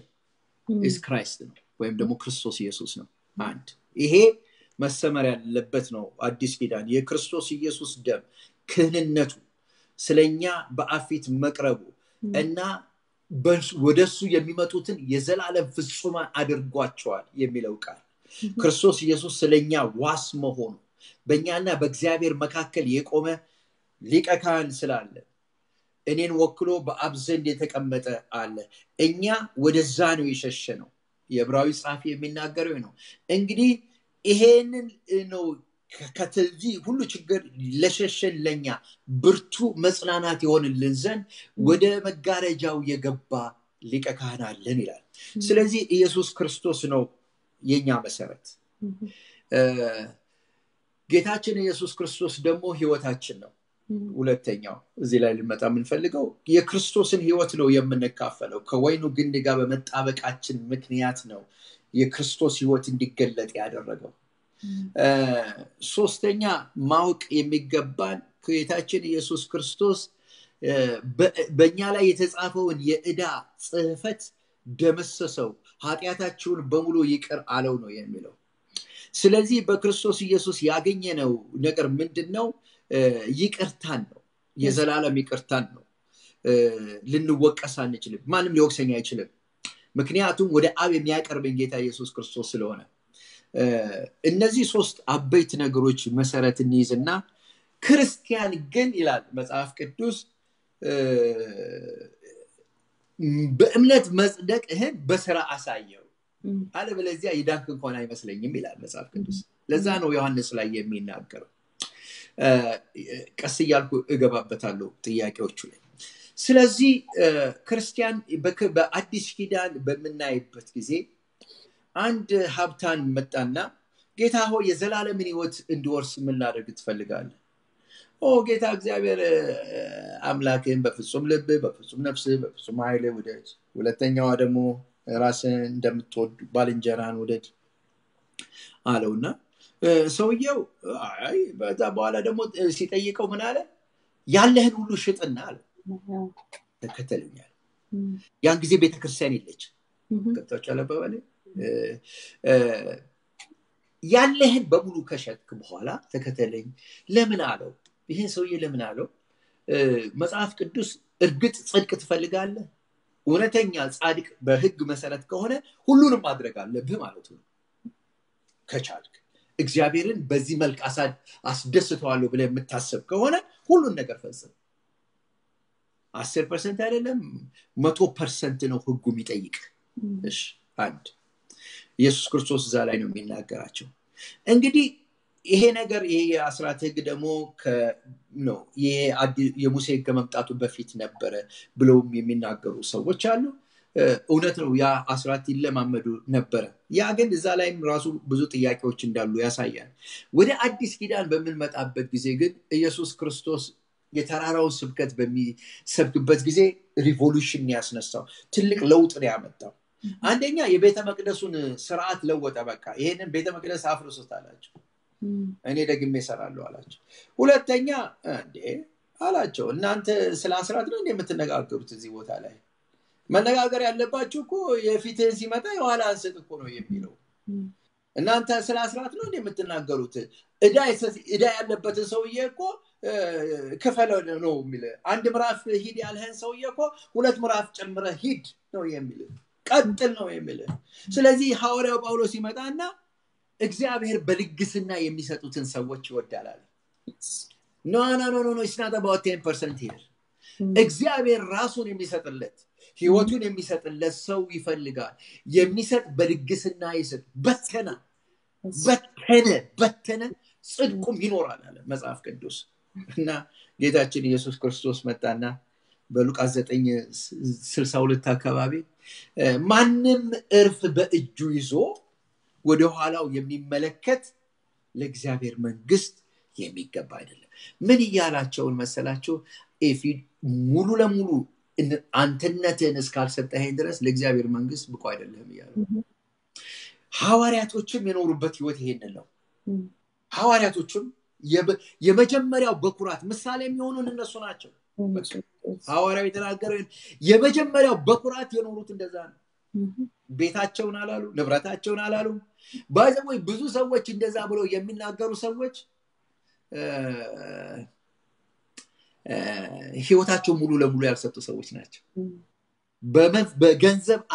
በገንዘብ አቅም አላቸው ገባችሁ $60,000 በእኛ ምሳሌ ነገር $60,000 የሚያገኝ ሰው ከዛ ውስጥ 5,000 6,000 መስጠት እስከባድ አይደለም ገብቶቻል ነገር ግን ያቺ ሴት ይላል መጽሐፍ ቅዱስ 2 ሳንቲም ነው ያላት ገብቶቻል 2 ሳንቲም ነው ያላት ከትርፉ አይደለም የሰጠችው ከጉድለት አይ ኢየሱስ የተቀበለው አገልግሎት ይሄ ነው ከጉድለቷ ሰጠች ብላ ሰጠች አምጣ ሰጠች ገብቷቸዋል አባባሌ ለኢየሱስ ሞታሉ በጎ ወታደር ሆና ሰጠች የምናወራው ምንድነው ነው ጥያቄ የት ነው ያለ ነው ክርስቶስ የሞተልን የት ጋር እርግጥ ክርስቶስ ኢየሱስ በአእምሮአችን ተስሏል በፊታችን ተስሎ እንደነበር አውቃለሁ ሐዋርያው ጳውሎስ ይላቸዋል ያን ነገር ማን ወሰደባችሁ ጭራሽ ይላቸዋል ኢየሱስ ክርስቶስ የት ነው ያለው እኔ በጣም ጥሩ ምሳሌ የሚሆነኝ ድሮ ልንገርሽ በጣም ሞደው ሰው አለ ፓስተር ዳንኤል መኮንን በጣም ነው ሞደው በጣም አከብረዋለሁ ልንገርሽ ለምን እንደሆነ ልንገርሽ ፓስተር ዳንኤል ለብዙ ዘመን እኔ እንግዲህ አንድ ጥቂት ሰዎች ነበር ነዛ ቦታ ለብዙ ዘመን ስለመስጠትም ተናግሮ አውቅ ምክንያቱም ቤተክርስቲያን ውስጥ አልነበሩ እዛ ውስጥ በጣም ህፃናቶች ናቸው ተናግሬ አላውቅም ማለት አንድ ጊዜ ሲሰብክ እኔ ዛቆችን ብዬ ነበር አንድ በቃ ይሄንን ግን ማስተማር ስላለብን እናስተምር ብለን እናስተምራለን ጫዎች አሉ በእውነት ጌታ ምስክሬ እኔ ማንንም ከሌ ብዬ አይደለም ጫዎች ግን አሉ በቃ መጨም ሞቲቭ ገንዘብ ያልሆነ ሰው ዘሎ ፎቅ ለመስራት የመበለጭቱን ቤት የሚያስጨንቁ ሰዎች አሉ ለነዛ መልስ ምን እንደሆነ ታውቃላችሁ አንተ ቤትህን ሽጥና አሳየኝ በቃ የኔ ነው I know እኔ am nobody by the way ምንም ግን እግዚአብሔር ቃል አሳየኝ እንደ መጀመሪያው በኩራት ሆነ አሳየኝ መጀመሪያ እንደ ምሳሌ መሆን ያለበት እኮ አንተ ነህ እንጂ እኔ አይደለም መጀመሪያ መሪው ነው ምሳሌ መሆን ያለበት ቸገረኝ ብለው ለሚመጡ ወንድሞቻቸውና እህቶቻቸው አንድ ብር መስጠት የሚፈልጉ ሰዎች አይደሉም ብዙዎች ነገር ግን በቆርቆሮ ይደረጋል በካርቶን ይደረጋል በምን የማይደረግበት ነገሮች ያሉ ወንድሜ መጀመሪያ የሚያስፈልገው እህቴ መጀመሪያ የሚያስፈልገው ዘይት መሸጥ አይደለም መጀመሪያ የሚያስፈልገው ጨው መሸጥ አይደለም መጀመሪያ የሚያስፈልገው በሰዎች ህይወት ላይ ኢንቨስት ማድረግ ነው ብዙዎች ተታለዋል በጣም ብዙዎች አንዱ ሰውዬ ሲነግረኝ በጣም የሚገርም ነገር ነው 2 ሚሊዮን ብር አጠፋዋል ከዚህኛው ዘይት ስገዛ ከዛኛው ምንድነው ኦሊቭ ኦይል ሳረግ የዘን እውነተኛ በጣም ሀብታሞች የተባሉ በጣም ሚሊዮነሮች የተባሉ ክርስቲያኖች ያሉበት ቦታ ላይ ተሰብስቤ ነው የሰማው በቃ ደረደራቸው እንደ ቡቲክ ሆነ ያ ቦታ አለ ይሁን በዚህ አይነቱ አለ 1960 ዋይን እንደሚባለው ምንድነው 40 ምናምን ዋይን እንደሚሉት አለማውያን ማለት ነው ተደረደረ በቃ እና ያ ትክክል አይደለም አንቺ እንዳልሽው ቤተክርስቲያን ያስፈልጋታል ገንዘብ ኦፍ ኮርስ ያስፈልጋታል ቤተክርስቲያን ደግሞ ከአንድ ደረጃ ወደ አንድ ደረጃ ለማደግ ስትፈልግ ህዝቡን ማስጨነቅ የለባትም ሰዎች በዚህ ጉዳይ መሰናከል የለባቸው ሶስተኛ ነገር ፍቅር አሳዩ እኛ እናውቀዋለን ማለቴ እኔ አሁን የድሮ ቤተክርስቲያን ሲጀመር እኔ ብዙ ሰው ለዚህ ነው በጣም ልቤም በአንድ በኩል የሚያዝ ነው የድሮዎቹ ክርስቲያኖች በጣም ብዙ ዋጋ ከፍለዋል የምለው ለዚህ ነው ቤታቸውን ሰከንድ ሞርጌጃቸውን አስይዘው ቤተክርስቲያንን ያሳደጉ ሰዎች አሉ ገብቷቸዋል የወርቅ ቀለበቱን የሰርግ ቀለበቱን እስከዛ ድረስ በቃ ፍቅር ኖሯቸው በቃ ስጡ ሳይባሉ በቃ ለብዙ አመት በቃ ገብቷቸዋል እና ሰው እኮ ሲነካ ይሰጣል እና ያ ማድረግ አለበት ሁለተኛው እዚህ ላይ ቅድም ያልሽው ሰዎች የተለያየ ሲስተም ይጠቀማሉ በኔ አመለካከት ቢጠቀሙ ምንም አይደለም ፋሲሊቴት ማድረጉ ምንም ችግር የለበትም በስልክም ቢያደርጉት ችግር የለበትም ኦፕሽኑ መሰጠቱ ነገር ግን ሰዎች ጸልየው ማድረግ አለባቸው አንድ ሁለተኛ ነገር ደግሞ የሰጣችሁት ገንዘብ ለፈለጋችሁ ለእግዚአብሔር ሥራ መዋሉን ማወቅ አለባችሁ ይሄ መታወቅ አለበት ባክግራውንዳችን እንደምናውቀው እኛ ባክግራውንዳችን ከኦርቶዶክስ ብዙዎቻችን ስለመጣን ያው ቤተ መቅደስ የሚለው ስዕል አለ በጣም ነገር ግን መስጠት ከቤተ ክርስቲያን ያለፈ ነው ብያምናለሁ ክርስቲያን አስራቱን ብቻ ነው ወይ መስጠት ያለበት የሚለው ነገር ደግሞ በራሱ የቻለ ውይይት አለው ምክንያቱም ቤተ ክርስቲያን ላሉ አገልግሎቶች ሁሉ እንዳለው ጸጋ መስጠት አለበት መጽሐፍ ቅዱስም የሚናገረው ይሄንን ነው ስለዚህ ለምሳሌ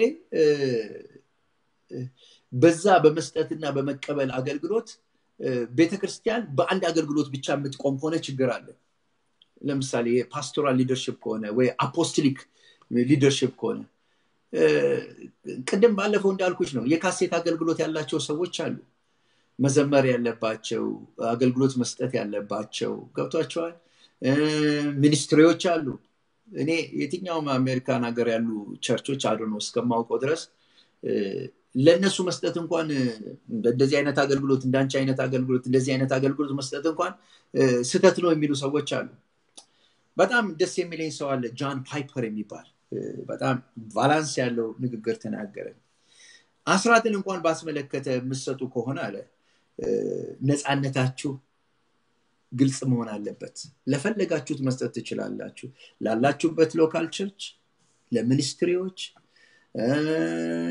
ተለያየ የሙዚቃ መሳሪያዎች የተለያየ ቦታዎች ማገልገል የሚፈልጉ ሰዎች መሰጠት አለበት ይላልና ሌሎችም የሚለው አሉ እንደዚህ በጣም ቁጭ ብዬ ሳነበውና ሳጠናው የነበረ ነገር ነው እና ልባችሁ የሚያርፍ ከሆነ ለምሳሌ እኔ ቤተክርስቲያኔ ውስጥ ቤልሻንጉል አገልግሎት አለና ይሄ ገንዘብ ቀጥታ ወደዛ እንዲሄድልኝ ይፈልጋለሁ ልቤ ላይ ያረፈ ይሄ ነው ካሉ መሰጠት አለበት ያ መሄድ አለበት ወደዛ እንደዛ አይነት ነገሮች መኖር አለባቸው ልባችሁ ያረፈበት ላይ ለህንጻ አገልግሎት ካሉም ደግሞ ሆነ ይችላል ነው የመስጠትና ያለመስጠት ጉዳይ ሳይሆን ኪዳን ደንግጎ ነው 10% ብሎናል አዲስ ኪዳን ግን በልግስና ነው የሚለው ስለዚህ ተመን ልናወጣ አንችልም ማለት ነው በማስፈራራትም አይደለም አስራታችንን የምንሰጠው እያስፈራሩን ካልሰጣችሁ አትባረኩም ካልሰጣችሁ እንዴት ሆናላችሁ እየተባለን አይደለም የምንሰጠው በልግስና በደስታ ይስጥን የተባልነው ስለዚህ ከ10% በልግስና ሲሆን እኮ ያለን 100% ልንሰጥ እንችላለን አሁን ተመን የምናስቀምጥበት አይደለም ነው በአዲስ ኪዳን ሐዋርያቶችን ቅድም ምሳሌ አንስተዋቸዋል ያላቸውን ነገር አምጥተው በሐዋርያት እግር ስር ቤቱን ሸጦ ንብረቱን ሸጦ አምጥቶ ለሐዋርያት እግር ስር ያስቀምጣል ይሄንን ስናይ ዛሬ በቤተክርስቲያን ውስጥ ብዙ ድሆች አሉ በሐዋርያት ዘንድ ግን ድሆች አልነበሩ ለምንድነው ድሆች ያልነበሩት ያላቸውን ሁሉ አምጥቶ ይሰጣሉ ሁሉም የሚያስፈልገው ይከፋፈላል በዚህ ዘመን ግን አምጡ ተብለው እንኳን በማስፈራራት እግዚአብሔር ይቀስፋቸዋል አይነት ንግግር እየተናገሩ ያለንን አስተዋውሳለሁ አሁን ታክስ ሪተርን የሚደረግበት ታይም ስለሆነ ታክስ ሪተርን የተደረገላችሁን ገንዘብ አምጥታችሁ ለቤተክርስቲያን ስጡ ብሎ የተናገረ ፓስተር ጆሮ እየሰማ ማለት ነው ሰው ታክስ ሪተርን ሲከፈለኝ የምሰራበት ነገር አለ ብሎ ፕላን ያደረገው ነገር እሱ ግን ለቸርች ግንባታ የግንባታው አይደለም እኔ አሁን ቸርች ይሰጥ አይደለም እሱ አይደለም ዋናው የምንሰጥበት ሞቲቭ ግን እነሱ የሚናገሩት ሞቲቭ ግን አልወደውም ልሰጥ ተዘጋጅተ እንዳትሰጥ ነው የሚያደርግ በልግስና ይስጥ ነው የሚለው በደስታ ይስጥ ነው የሚለው ደስ ብሎ ነው የምንሰጠው ባለን ለግሰን ነው ለእግዚአብሔር የምንሰጠው ለምን የእግዚአብሔር ቤት ነው የእግዚአብሔር ስራ ነው ገንዘብ አያስፈልግም ይያልኩ አይደለም በጣም ነው የሚያስፈልገው ወንጌል እንዳይስፋፋ በገንዘብ እጥረት ራሱ የተገደቡ ሰዎች እንዳሉ እናቃለን መሮጥ በሚገባቸው ልክ እንዳይሮጡ የተደረጉ ሰዎች አሉ ግን ምንድነው በልባችን ደስ ሳይለን እነሱ በጭቅጨቃና በጉትጎታ 10%ን ካላመጣችሁ ትቀሰፋላችሁ የሚሉትን ንግግር በአዲስ ኪዳን አይሰራም ቅድም ብለዋል መርገም በእኛ ላይ አይሰራም ነፃ የወጣን ሰዎች ነን በአዲስ ኪዳን ያለን ሰዎች ያለንን በደስታ ነው የምንሰጠው ያለንን በልግስና ነው የምንሰጠው ካለን ከሚገባን በላይ ነው ለምን ክርስቶስ ነፍሱን አሳልፎ ይሰጣል ያንን ፍቅር ስለገባን ለክርስቶስ የምናደርገው ነገር በደስታ ነው የምናደርገው ስለዚህ ይሄንን ስርዓት ነው እኔ ትኩረት ሰጥተን እንድትናገር እንጂ አይሰጥ የሚል ዓላማ የለኝም በጣም አስራትን በማውጣት የማምን ሴት ነኝ በእውነት ነው ማለት ስሰጥ እግዚአብሔር እንደሚባርከኝም ስለማውቃ ግን አሁን ምንድነው ያደረጉት ለግል ጥቅማቸው ለብልጽግና በተለይ የብልጽግና ወንጌል ሰባኪዎች ይሄንን ነው ሰጥ ይሰጣል ይላል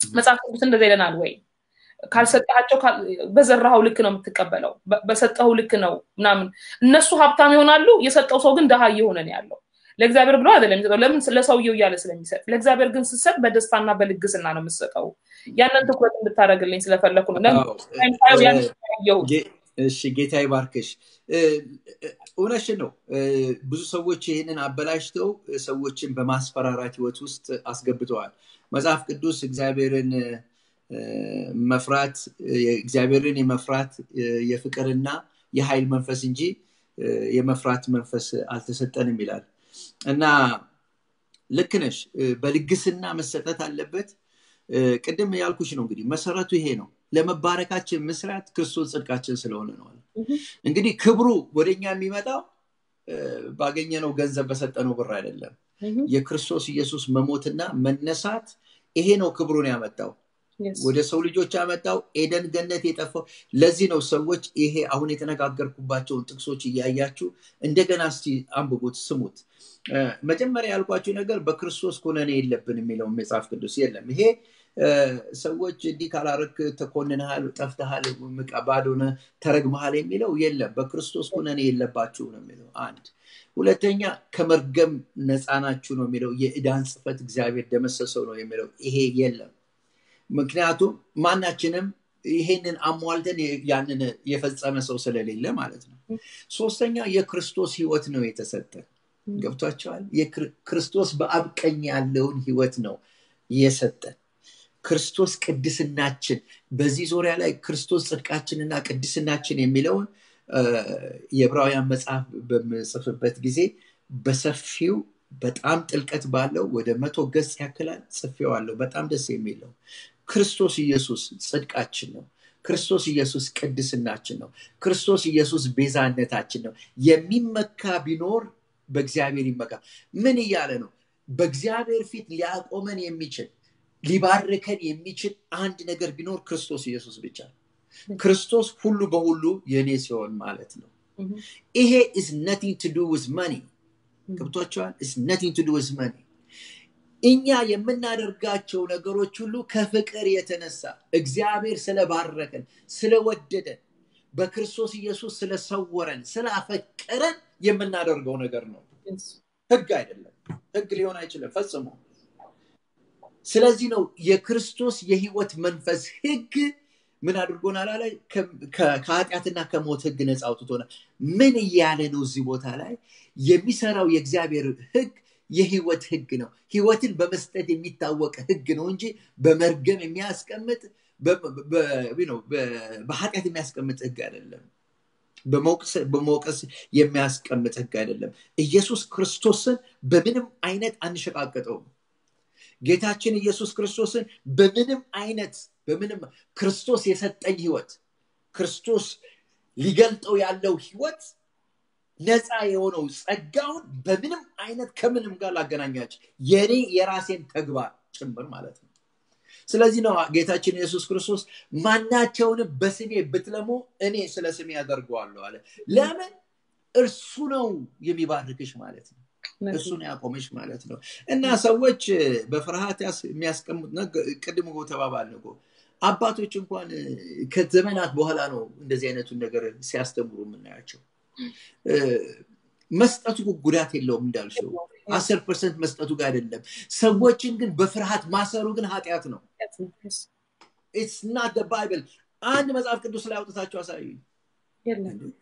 ሐዋርያቶች እኮ ደማቸውን ያፈሰሱበት ጉዳይ ይሄ እኮ ነው። የመጀመሪያዎቹ በኩራት እኮ በካሊሲየም እኮ እሳት እየነደደባቸው እየተቀቀሉ ይላሉ እኮ ወንድሜ። እንደውም የሚያስቡት የነበረው መንግስተ ሰማያትን ነበረ። እንትናንም ጨምሮ ማን ነው አብርሃምን ጨምሮ። አብርሃም በእንግድነቱ ዘመን በድንኳን ኖረ ይላል። ለምን? የሚታየውን ነገር አይቶ። ይኸው ምሳሌ መሆን የምትፈልጎቹ ሰዎች ከሆነ መጽሐፍ ቅዱስን ከፍታችሁ አንብቡት። የበኩራት ማህበራት ምሳሌዎቻችን ናቸው። እነሱ ምሳሌዎቻችን ናቸው። ሞተዋል፣ ስራቸው ግን ይናገራል።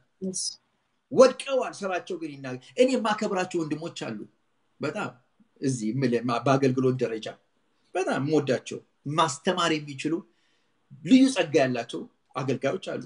ኢቭን ከእምነት ተቋማቶች ውስጥ እነ ጃክ ሃይፈርድ የሚባሉ ሰዎች አሉ። በጣም ጥሩ ሰዎች፣ ባላንስ የሆነ ትምህርት የሚያስተምሩ ኤቫንጀሊካል ናቸው። እና አንዳንድ ትምህርቶቻቸው ግን ተውት፣ እለፉት። እኔ አንድ ሰው መጥቶ ይሄንን ካላደረክ ይሄንን ካላሰጠ አትባረክም ካለ እንዴ የክርስቶስ መቤዠት የት ጋር ነው ያለው? ክርስቶስ by the way ክርስቶስን አየነው እኮ አለ እኮ። አሁን እኮ ይኸውልሽ ችግሩ እዚህ ጋር ነው።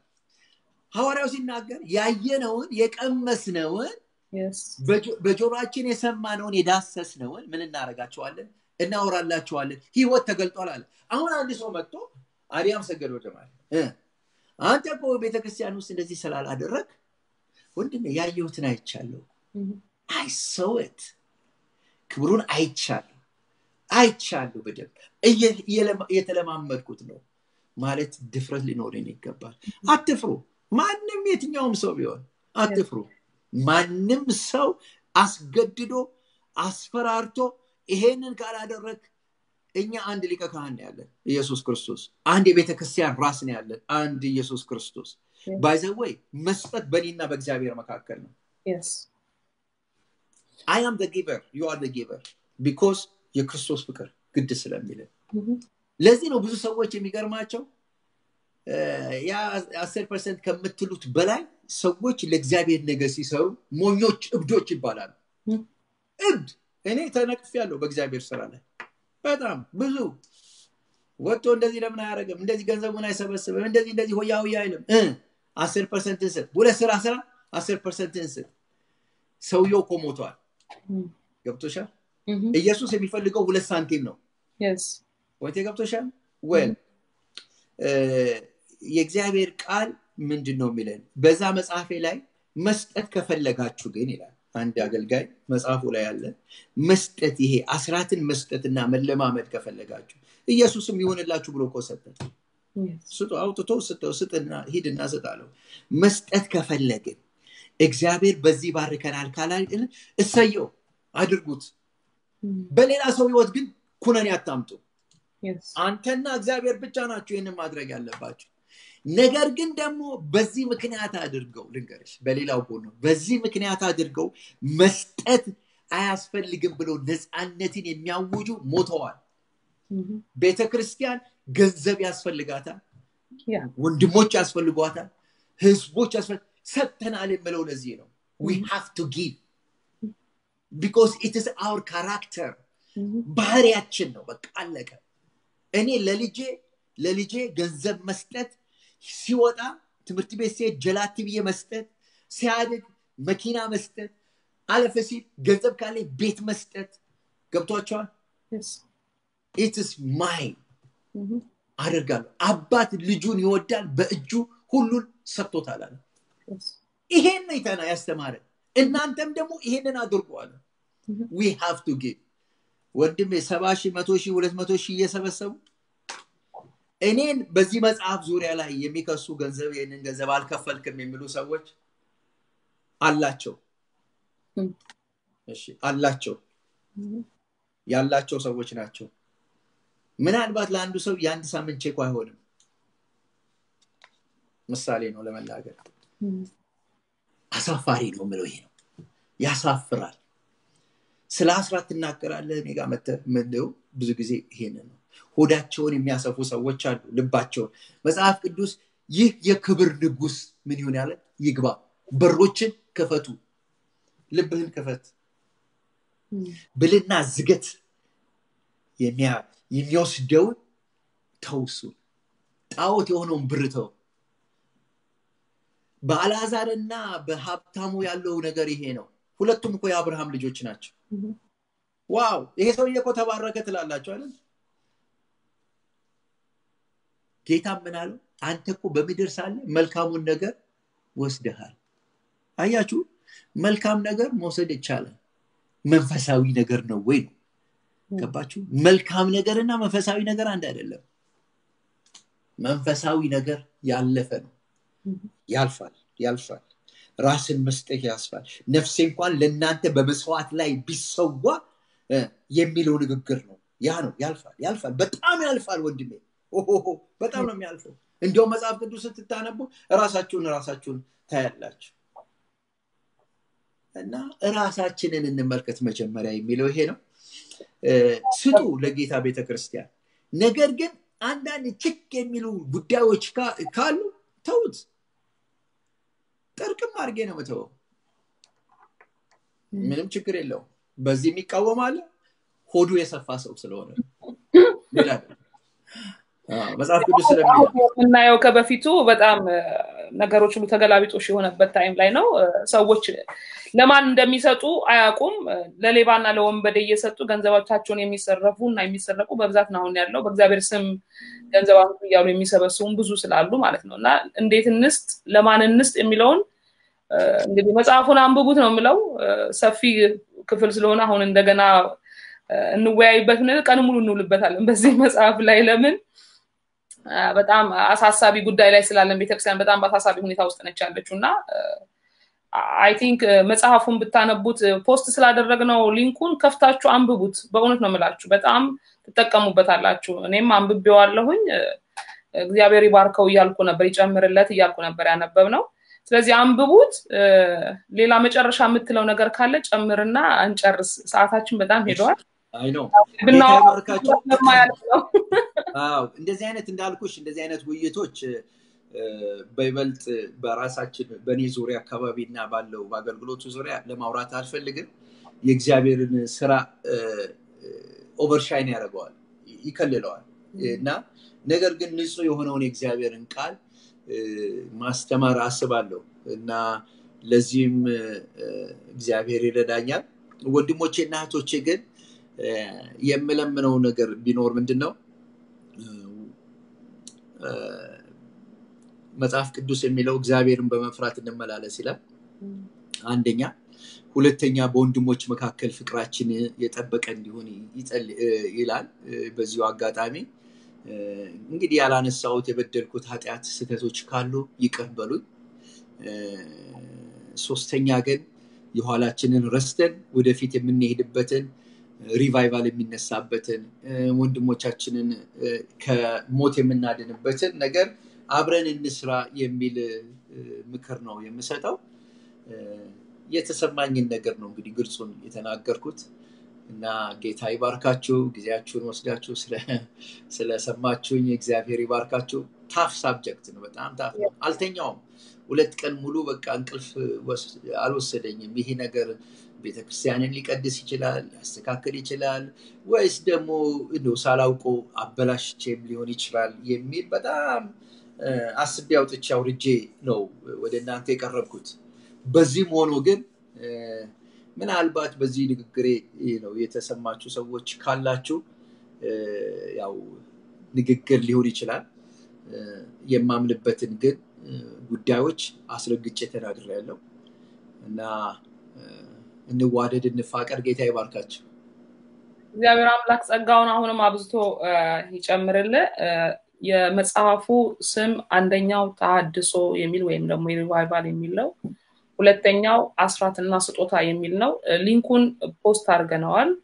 እሱን በዲስክቶፕ ከፍታችሁ ማንበብ ትችላላችሁ፣ ትጠቀሙበታላችሁ። በእውነት ነው የምላችሁ። ብዙ ነገር ለማንና እንዴት መስጠት እንዳለብን ስንሰጥ ደግሞ በምን መንገድ መስጠት እንዳለብን በስፋት አስተምሮበታል፣ ጽፎበታልና ገብታችሁ እዩት ላለሁኝ። በሱ ሚዲያ ላይ ያለ እንዲሁም ደግሞ ይሄን ከዚህ አሁን ካለው ከቪዲዮ በታች ላይ ሊንኩን እንደገና ፖስት አደርግላችኋለሁ፣ ኮሜንት ላይ አስቀምጥላችኋለሁ። አንብቡት። ስትሰጡ በደስታ ስጡ፣ ለእግዚአብሔር ስጡ፣ ደስ ይያላችሁ በልባችሁ ፈቃድ። እግዚአብሔር መንፈስ ደግሞ ይመራችኋል ለማንና ምን እንዴት አርጋችሁ መስጠት እንዳለባችሁና ለሌባና ለቀማኛ ገንዘባችሁን ንብረታችሁን አትስጡ እንላለን። እግዚአብሔር ደግሞ ተሃድሶን ያምጣልን በህይወታችን፣ በግላችን፣ በቤተክርስቲያን፣ በሀገር ደረጃ ተሃድሶ ይምጣልን። በእውነት ከዛገ ህይወት ውስጥ የምንወጣበት በፍቅር ተቃቅፈን በአንድነት በህብረት ሆነን ወደ እግዚአብሔር መንግስት የምንገባበት ተሃድሶ ያስፈልገናልና እንበርታ። ይሄን ያለኝ እዚህ ላይ ብንጨርስ ደስ ይለኛል። እግዚአብሔር ያክብር። እግዚአብሔርን ሐሳብ ልታካፍለን ስለወደድክ ጸጋ ይብዛልህ። አሜን። ጌታ ይባርካችሁ። አሜን።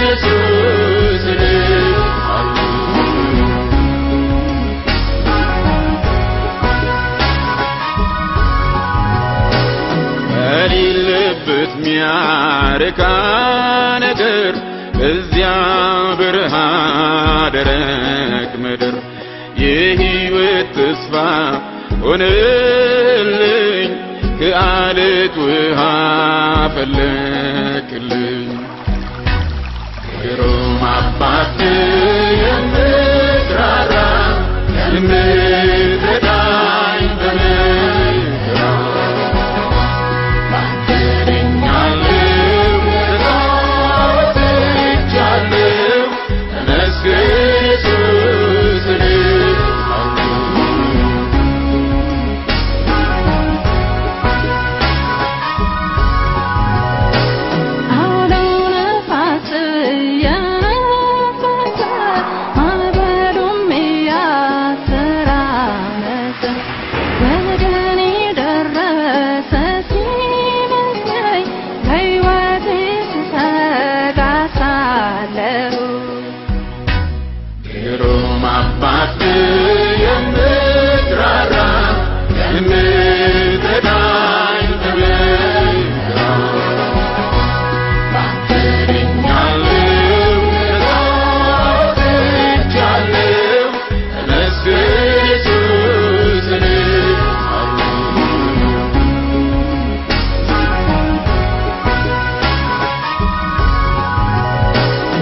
ግራቀኝን ባይ ዙሪያው አጥር ሆኖብኝ ነበር ኑሮ በምድር መውጫ ከሌለው እዝግ ቦታ አንተ አወጣኸኝ እኔ ጌታ ግሩም አባት የምትራራ የምትረዳኝ በመከራ ባንተ ድኛለሁ ተጽናንቻለሁ ተመስገን ኢየሱስ